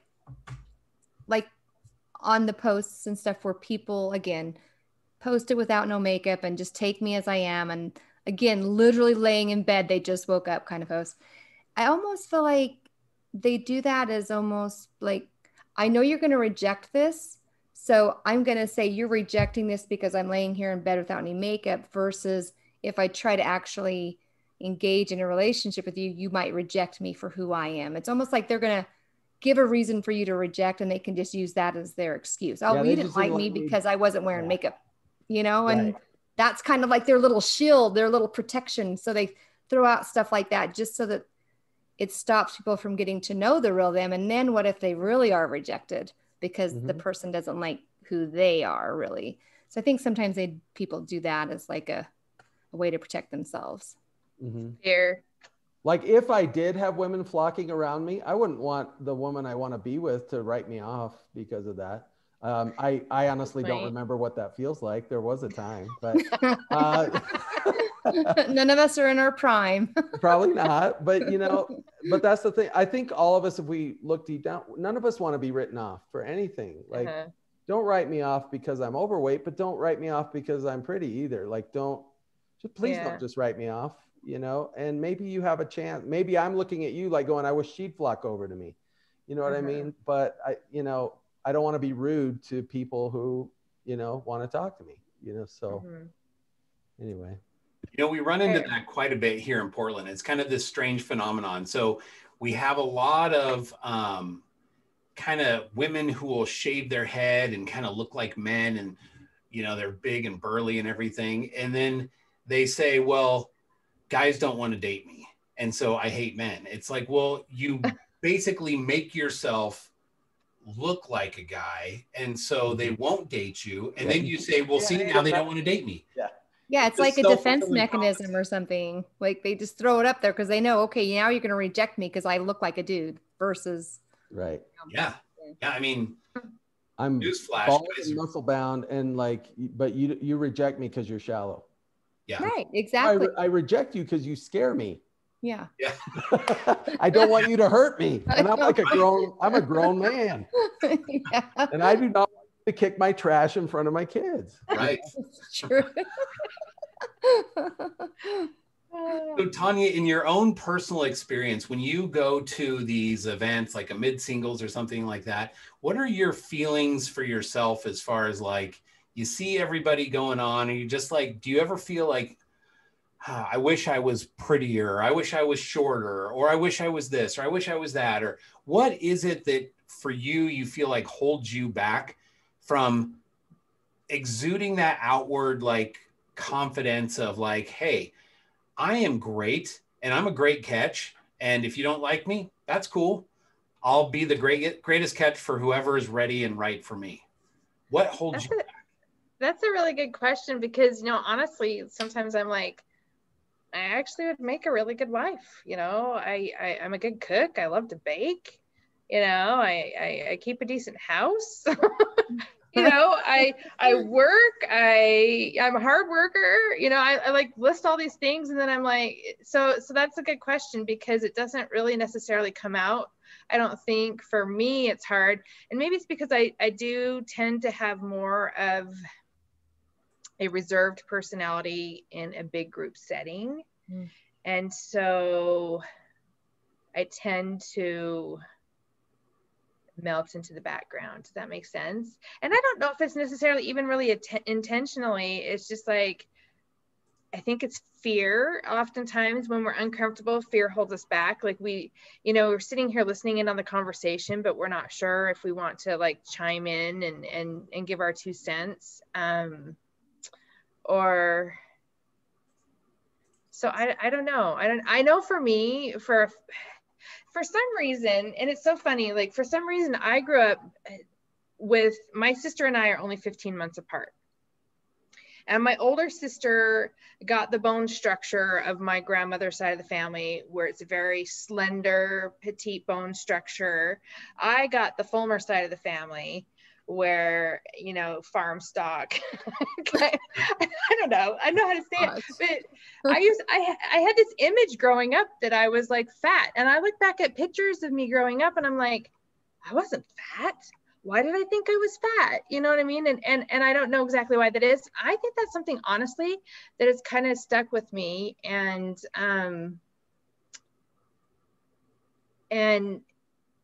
I think probably, and I also, you know, I used to mountain bike all the time. And so, you know, I have long legs, but like I can build muscles in my thighs like a guy almost, you know what I mean? And so I just used to feel like I was just this, and I'm like, I really wasn't. And so as you get older though, and you do put on a little weight after having 5 kids and whatnot, definitely going through periods of time of emotional eating. I'm not going to lie. I'm not going to say that I've always taken care of myself, because I haven't. But I think it's one of those things that gets stuck in our brain, and then we allow it to hold us back. Because I see all these things where, like, you see things like guys like curvy women. I'm like, well, I'm kind of curvy. You know what I mean? Like, I shouldn't let it stop me, right? But I still let it stop me. And so I think for me, it's like we just have to really get to that point where we're comfortable with ourselves. I'm comfortable with a lot of other parts of myself. Like I'm pretty okay with who I am as a person. On that soul person on the inside. Does that make sense? Yeah. But the other part, I think we have to just learn to love ourselves, because isn't there nothing more attractive than somebody who loves themselves? Right? And not in that, like, I'm in love with myself, prideful. Not the narcissistic type, but just the yeah. So, just care for yourself. Like, see the good in yourself. Well, see that you're a child of God and you have value. Yeah. You know, like you are a child of God and you love yourself because of who you are, you know, your innate nature. So exactly. Yeah. You know, we all know that God gives man weaknesses that they may be humble, right? And so we've all got weaknesses to some degree or another. The real trick is just to not let that weakness be self-loathing or self-hatred to any degree or another. I see that all too often of people who, well, I'm not good enough. And we all have something that, I mean, we feel inadequate with, right? Whether it's our body or our personality or both. We have stuff that we maybe kind of shrink back and hold back. And other people might look at that and say, like, why do you let that hold you back? But in our own minds, we let whatever weakness be this huge stumbling block for us. So when you're in those moments where you're at a function or a mid-singles event and you're not the life of the party, but there's the party going on, you kind of recuse yourself a little bit, like, well, gosh, you know, they're all having fun. They're in the hot tub or whatever. If they're at Lava Springs or wherever anyone's going, it's not pronounced lava. So if anybody in here is from Idaho, it is lava. So if you're in those moments, I know there's a lot of people who just hold back because they're afraid of, gosh, if everybody's going to a swimming event, I don't want to go swimming because I don't want to, you know, put myself out there. But here's the thing. So what if other people think you don't look great in a swimsuit? Because the right person for you will think you look great and they are going to be attracted to you if you have that confidence. Like, I'm going to go swimming because it's fun. I don't care. I mean, for me, I look like I'm giving Chewbacca a piggyback ride because I got so much hair on my back, right? Like, I don't want to like necessarily go in the pool without like a massive amount of nair, like being covered in me first and getting that over with. Like, we all have. You just need to go get sugared, Everett. Get sugared, baby. It hurts, but it's worth it, you know? So, but you know what? The thing is, why pass up the fun? Because other people might be like, oh my gosh, whatever. I'm going to have fun with my life. And the right person's going to see that I'm fun and I'm enjoying that and let them enjoy that. Right. And say like, I like that person. So what if he looks grotesque in a swimsuit? Like, you know, Bigfoot watchers are in the bushes with binoculars checking him out to see if he's the guy. Right. So it can happen. I don't care because I'm having fun. And you know what, guys, post it on Instagram because I am hairy. That's just the way I'm built. So we've spotted Bigfoot at Lava Springs. That's right. That's right. We found it. They have photographic evidence. Bigfoot wears a hat, right? Awesome. But you know what I mean? Like there's that level of like, she's just fun because she's out there and she's enjoying it. She doesn't care. She doesn't let those things hold her back.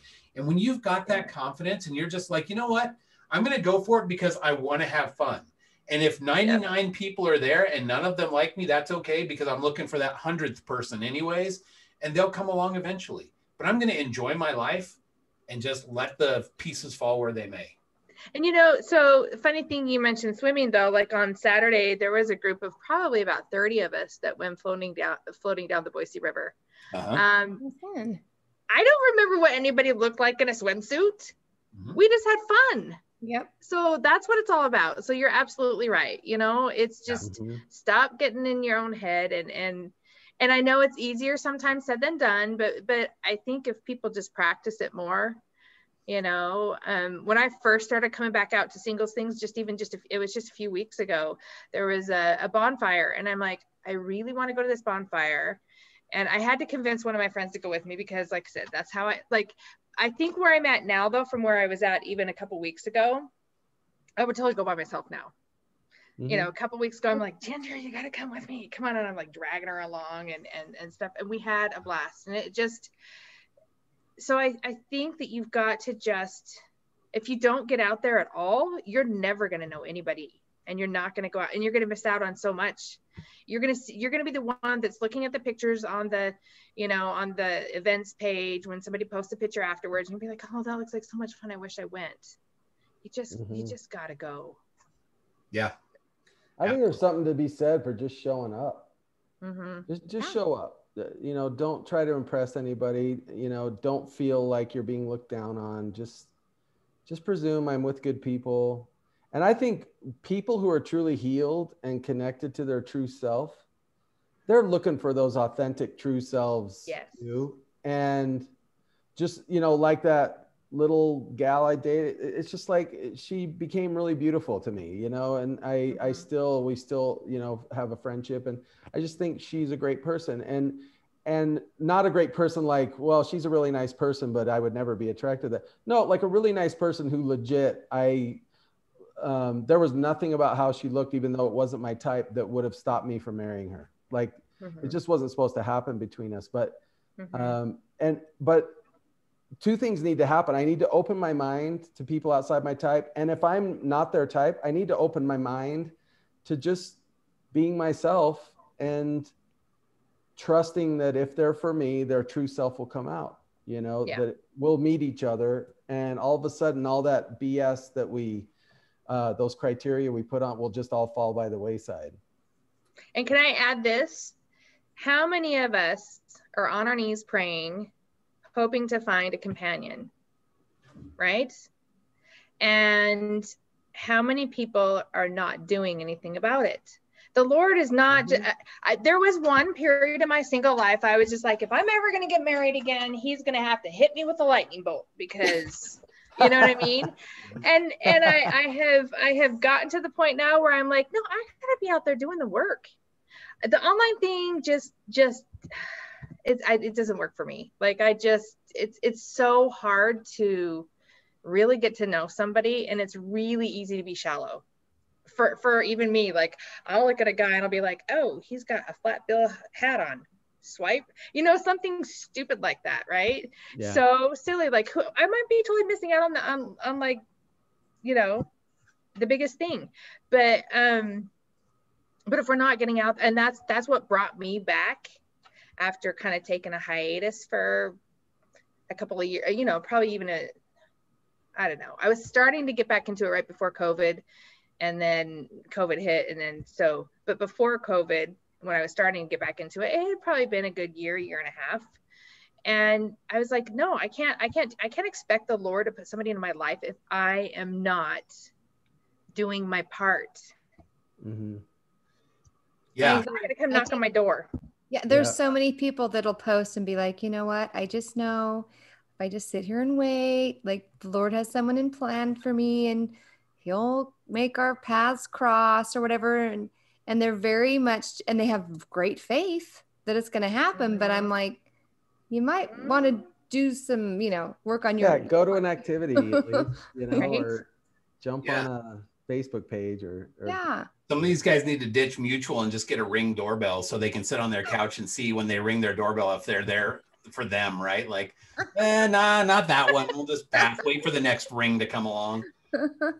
I mean, I have passed on a lot of women in Utah Ute t-shirts, and I'm feeling a little bad about that now. Oh. And wishing maybe I could take that back. I'm sorry, you know, but I don't feel very bad about that, but I do feel a little bit bad. A little bad, yeah. I do feel a little bad about that, you know. I went to BYU, so. Yeah, that's why I got rid of mutual. I didn't like the swiping. Because I'm like, I don't know these people. I never done that one. I'm talking about Facebook friending, and well, Facebook. I actually enjoyed the Facebook stuff, so that worked for me more so than the dating. I do like that better. Yeah. You know, just having that confidence in you and feeling like your life is going to be fun, come what may, even if, because I'm a big proponent of timing, right? So. Let's say Heavenly Father is like, I've got someone that'll be great for you. And this isn't to say that there's only one person for us, but you know, if there is someone that's going to be great for you coming along, they may not be ready yet, right? Like maybe they're going through something that maybe they're not even quite divorced yet or something, and they're in that process. You don't know, but maybe it's now, maybe it's 10 years down the road, maybe it's 30 years down the road, whatever that case may be. If you're confident in yourself, the journey is going to be so much more fun and enjoyable either way. So I love that. I don't know if you heard Elder Renlund's talk. We've talked about this here on the show before, where he talks about his mission president. Have you heard about that recently?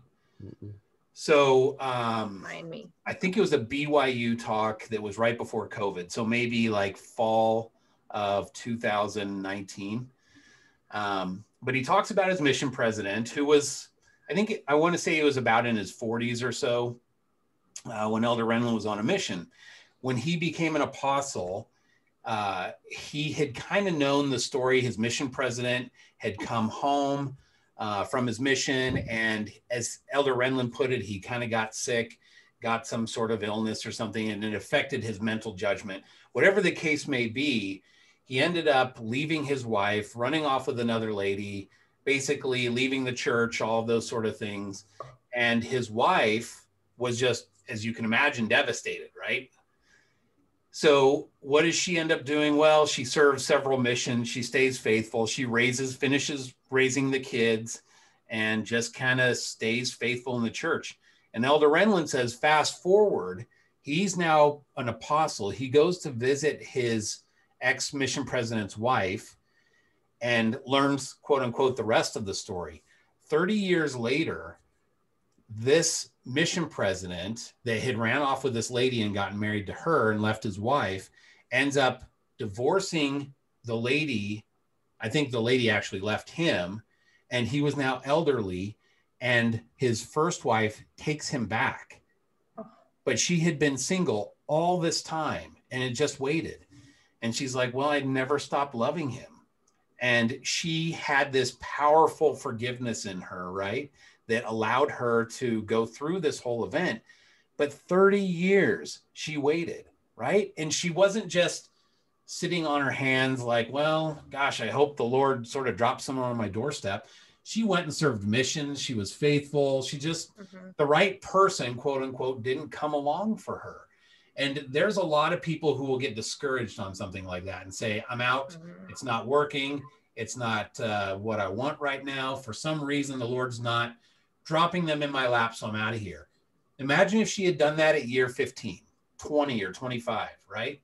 She went through a long period where she just waited. And when the time was right, this all kind of came back together, and they were able to get sealed, have a few years together before his health really failed.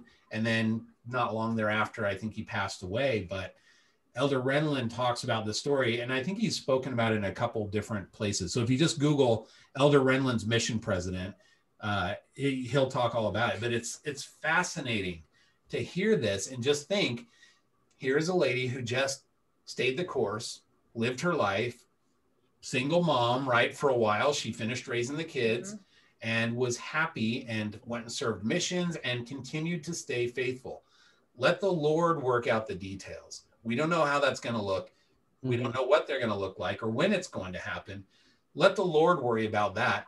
Just worry about you being happy and being the best you can be for that person who comes along, who's ready for you. Because I'm a kind of a believer a little bit in Cupid, right? Like, I think that when the time is right, that little Cupid arrow, that might be the spirit sort of nudging you, saying, hey, look over there. There's that girl, right? Like, she's that Tonya. She's pretty amazing. Like, she is the girl for you. And for the right person, when you're happy and they're happy and healthy and the timing is right, that's going to all come together. Let the Lord worry about the details. Just worry about you. And you know what's really attractive in somebody is that forgiveness, that they've been able to forgive. You mean like not posting their hatred of men or women online? Yeah, something like that. Right. Yeah. That's kind of going the opposite direction there when they do that. Right. Yeah, I think that if you're prayerful and if you truly do kind of hand this over to the Lord, do your part, but hand over to the Lord and be like, okay, I trust you. Whenever it's time, it's time. You will know in the moment when it happens that it's perfect timing, because this isn't exactly the same, but I struggle with infertility. And so I had many years where I wanted to be a mom, and I'd look around and everybody had kids, and a lot of kids, going to church, 20 kids in one row and whatever. And I just couldn't grasp the fact that the Lord wasn't giving me a kid. I just didn't understand. I was like, why? That's such a desire, a righteous desire. Why would you hold that back from me for years and years? Especially in the Utah culture. I was an old mom when I finally became a mom, but the moment because our first two kids are adopted. So the first adoption comes through and I'm finally a mother. And I look back on all the other years, all the heartache, all of the why, and just struggling to understand. But in that moment, when it finally came about, I could look back and I could see that I didn't want it any other way. Like that, I wanted her, like this was perfect timing.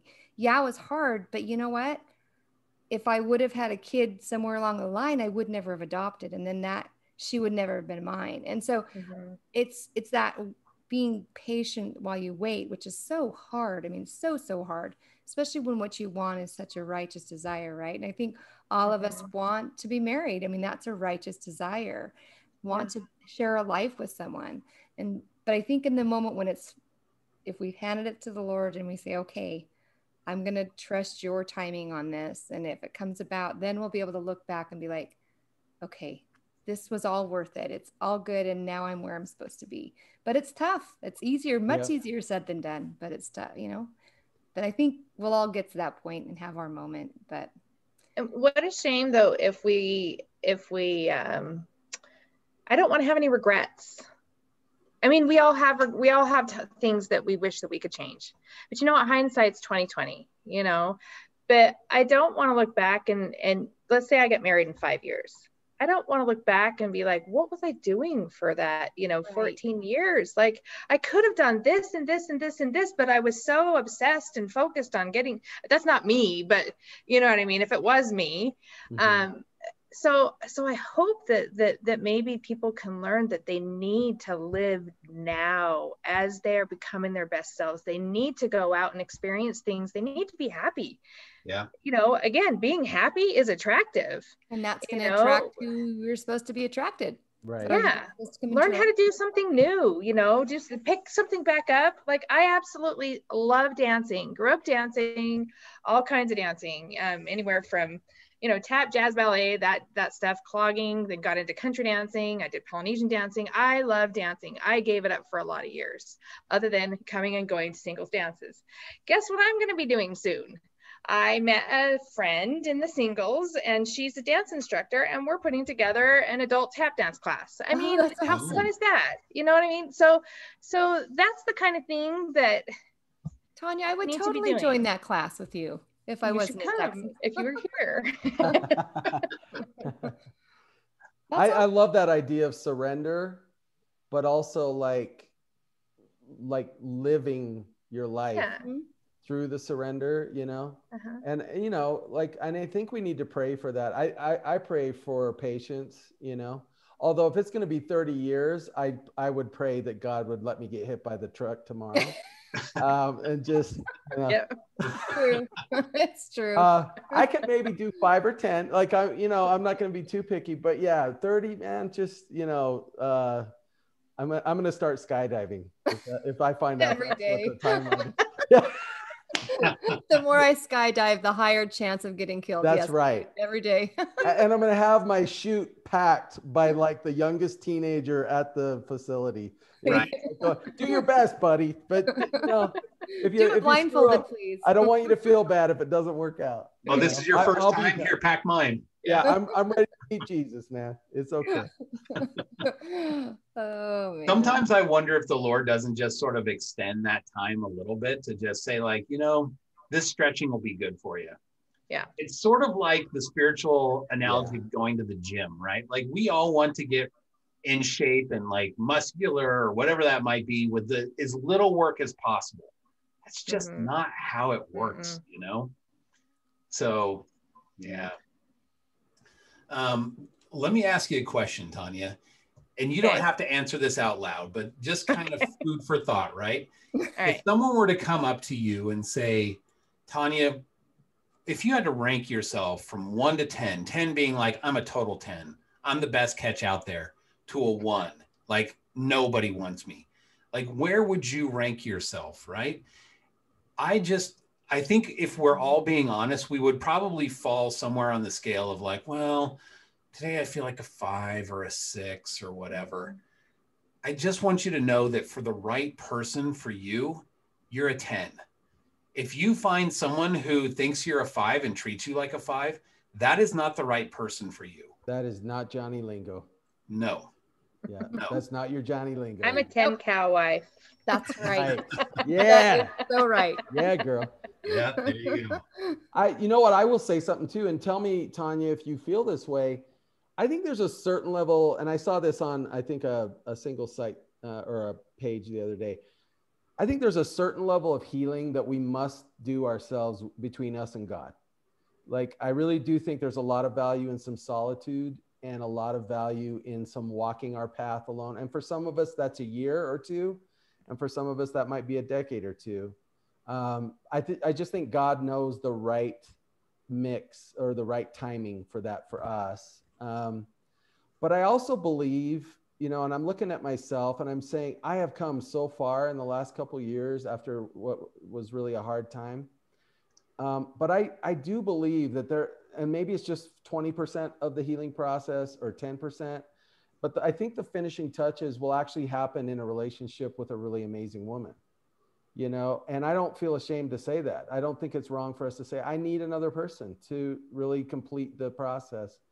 And so when I look at myself and I say, you know, I'm flawed, you know, I still have some pain. I still have some things to work out. I definitely don't need any kind of toxic people in my life. But I really can envision how, you know, even things like getting, like, I don't want to let myself go. But I think it'll be like, we know that lower stress, feeling loved, like that can have as much impact on your health as exercise and diet. You know, if I sleep better, knowing that I'm not alone anymore, you know, that kind of stuff. Mm-hmm. And I think when you add that all up, I do think like the sort of what seals the deal, it can be that really good relationship, you know? And so I don't want to chase it. I don't want to depend on it. I think on the one hand, I can say I've come a long way alone, or with Heavenly Father helping me. But I'm not ashamed to say, but I think I could go even farther with somebody at my side, you know, and I think that's good. That's a good thing to want in my life. So, and how do you feel about that, Tonya?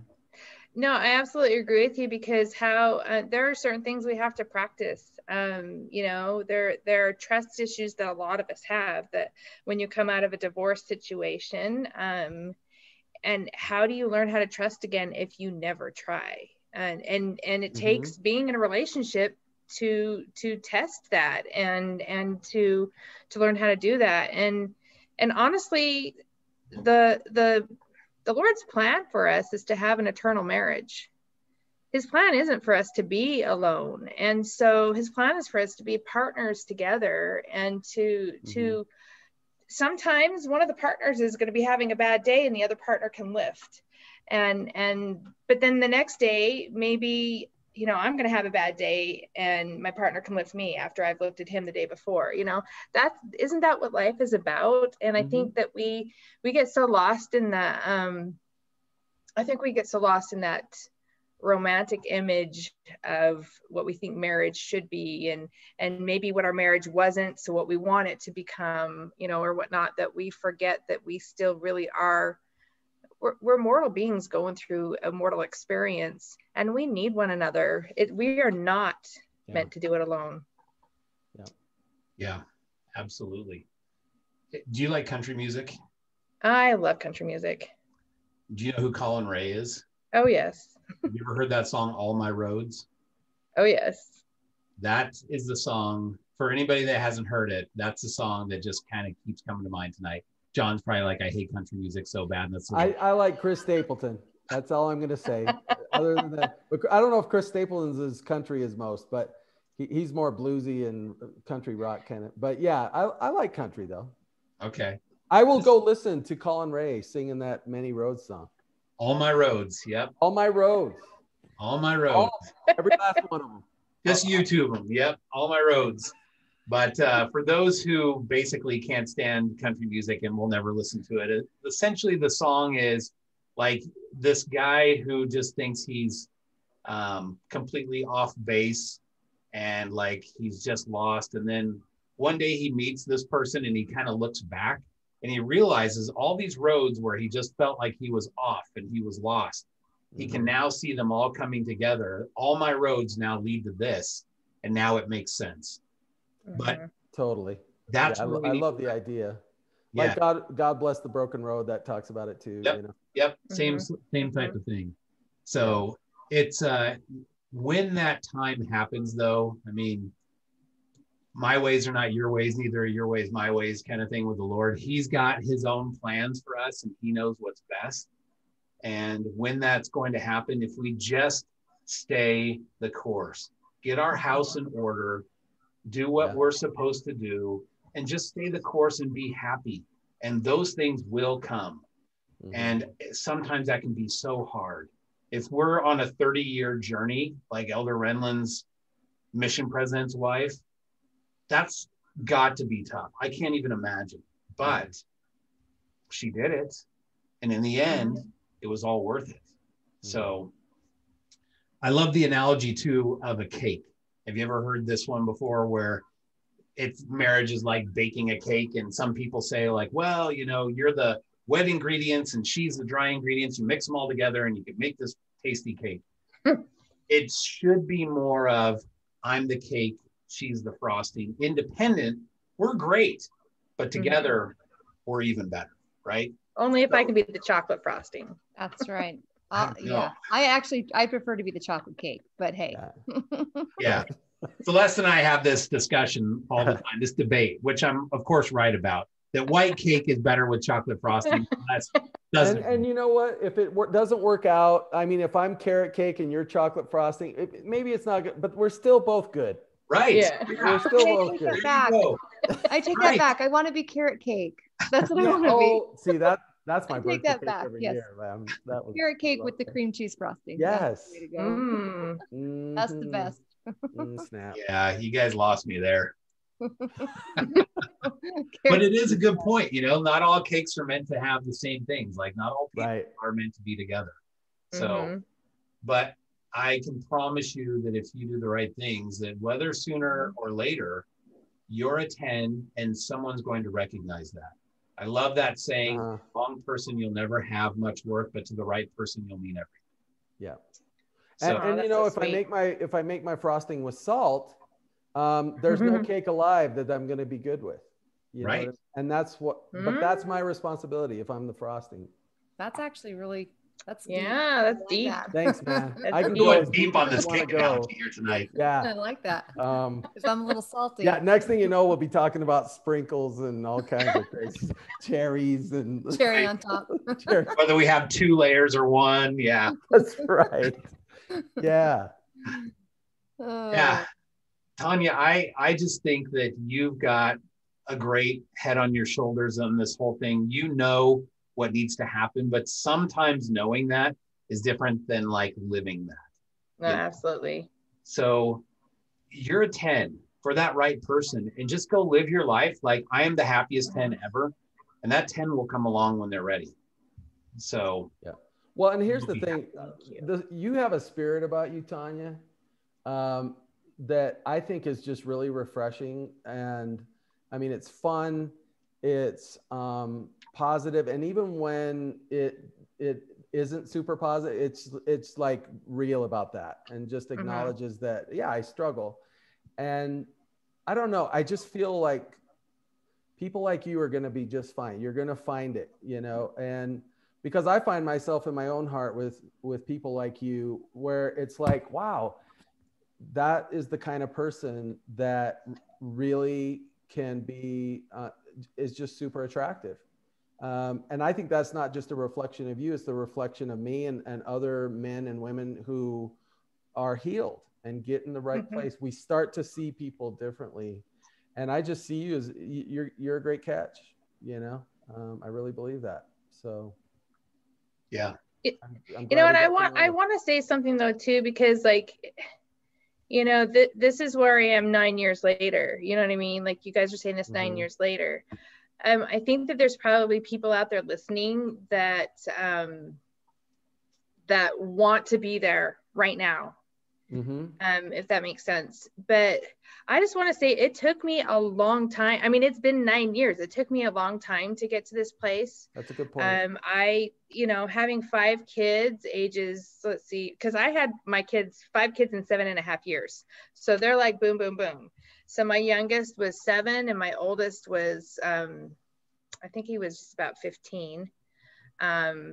And going through parenting by yourself, even calling to ask for, hey, what do you think about this? Oh, you're the one there, you take care of it.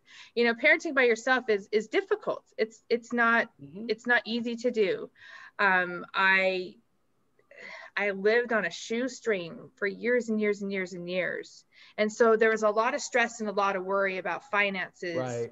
And that kind of thing. Sabotages your healing and it took over. But I'm to a place now, and I'm not trying to brag, but I went back to school, I finished my education, I got a degree, but I had a son with special needs, and worked through a lot to get to where I am now. And I just actually purchased the home I've been renting for the past, even before my divorce. So, and I'm just throwing that out there. Like, there's a lot of things that gets you to a point where you feel that confidence, you feel like you're okay. Well, it shows that you just didn't sit back and wait. Yeah. Like, you were still living, despite if it was hard or not, you were still making progress in your own life as a single. And I think sometimes singles tend to just shut down and stay right where they're at until they feel like they need someone else to move forward.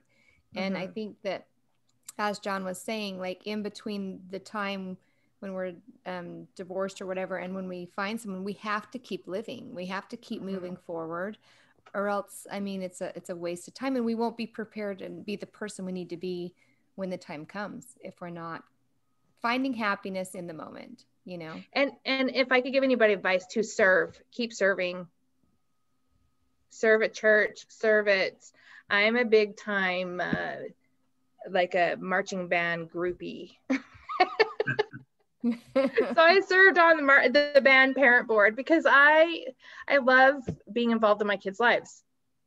And, I was in PTO and this and that. So get out in your community and serve. I know it's hard. I know that our time is so stretched thin when you're a single, but if you get out there, I promise, like I have a strong testimony of getting out there and thinking about other people and serving other people. And I promise, if you do that, you will feel more connected with even the married people in your ward, your leaders, everybody, people in your community.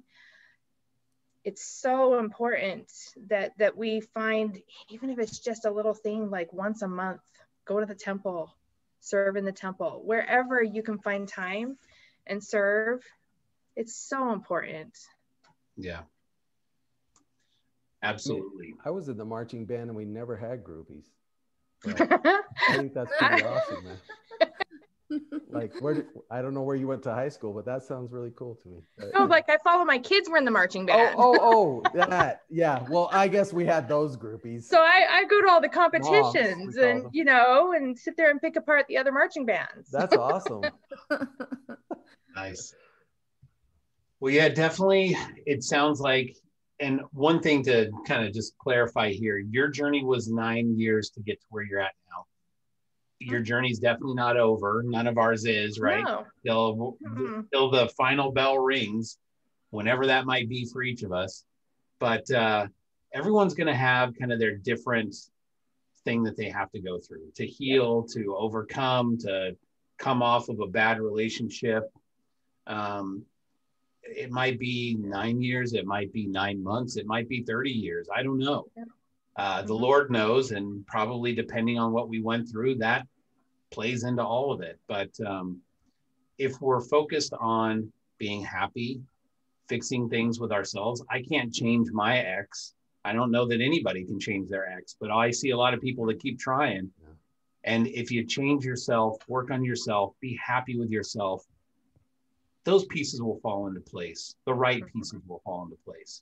Don't rush it. Don't try and find a simple substitute to fix you and get somebody else in a relationship that's going to complete you and make you whole. Fix yourself, get your house in order, do what's right, serve like you said, and just wait for the Lord to bring those pieces together. He knows how bad we all want to be in a solid relationship, that happily ever after. He gets it, and he's not going to leave us, hanging any longer than is necessary. But he will get us the right thing if we do what's right. Yeah. And I think I see all of that stuff in you, Tonya. So Absolutely. yeah. So does that mean the guys are going to be like beating down my door now? You know what? They're going to start flocking to you, and you're the love of your life. We're going to hope that he doesn't go, oh, I don't have a chance with her, and so exactly through it. See? Yeah. So I get it. Yeah. At the very least, though, Tonya, you're going to be happy, and people are going to see that and be like, I want to be like her. You might be surprised that some of those eye candy girls that you think, man, every guy flocks to her. They see you happy and they're going to be like, I wish I was more like that. Yeah. It's surprising. You would think that there's no way they're going to envy me. They absolutely do. Everybody's got their struggle. Nobody's perfect. And when you get to somebody who thinks they've got it all put together and they're perfect and they're like the eye candy and everything else, run. Because that is not the person you want to be around. They're going to be right. So, yeah. For real. Yeah. All right. Well, we're kind of over time here, but Tonya, thank you so much for being on. This was fantastic. Yeah. And thanks, John, for being here. You are I just love having this group. This was a great discussion tonight. I wish we could just kind of keep doing this, but I don't want to have like a 3-hour-long podcast. I feel like we can keep digging here and get into the audience. We'll never be able to put the genie back, man. Right. Yeah.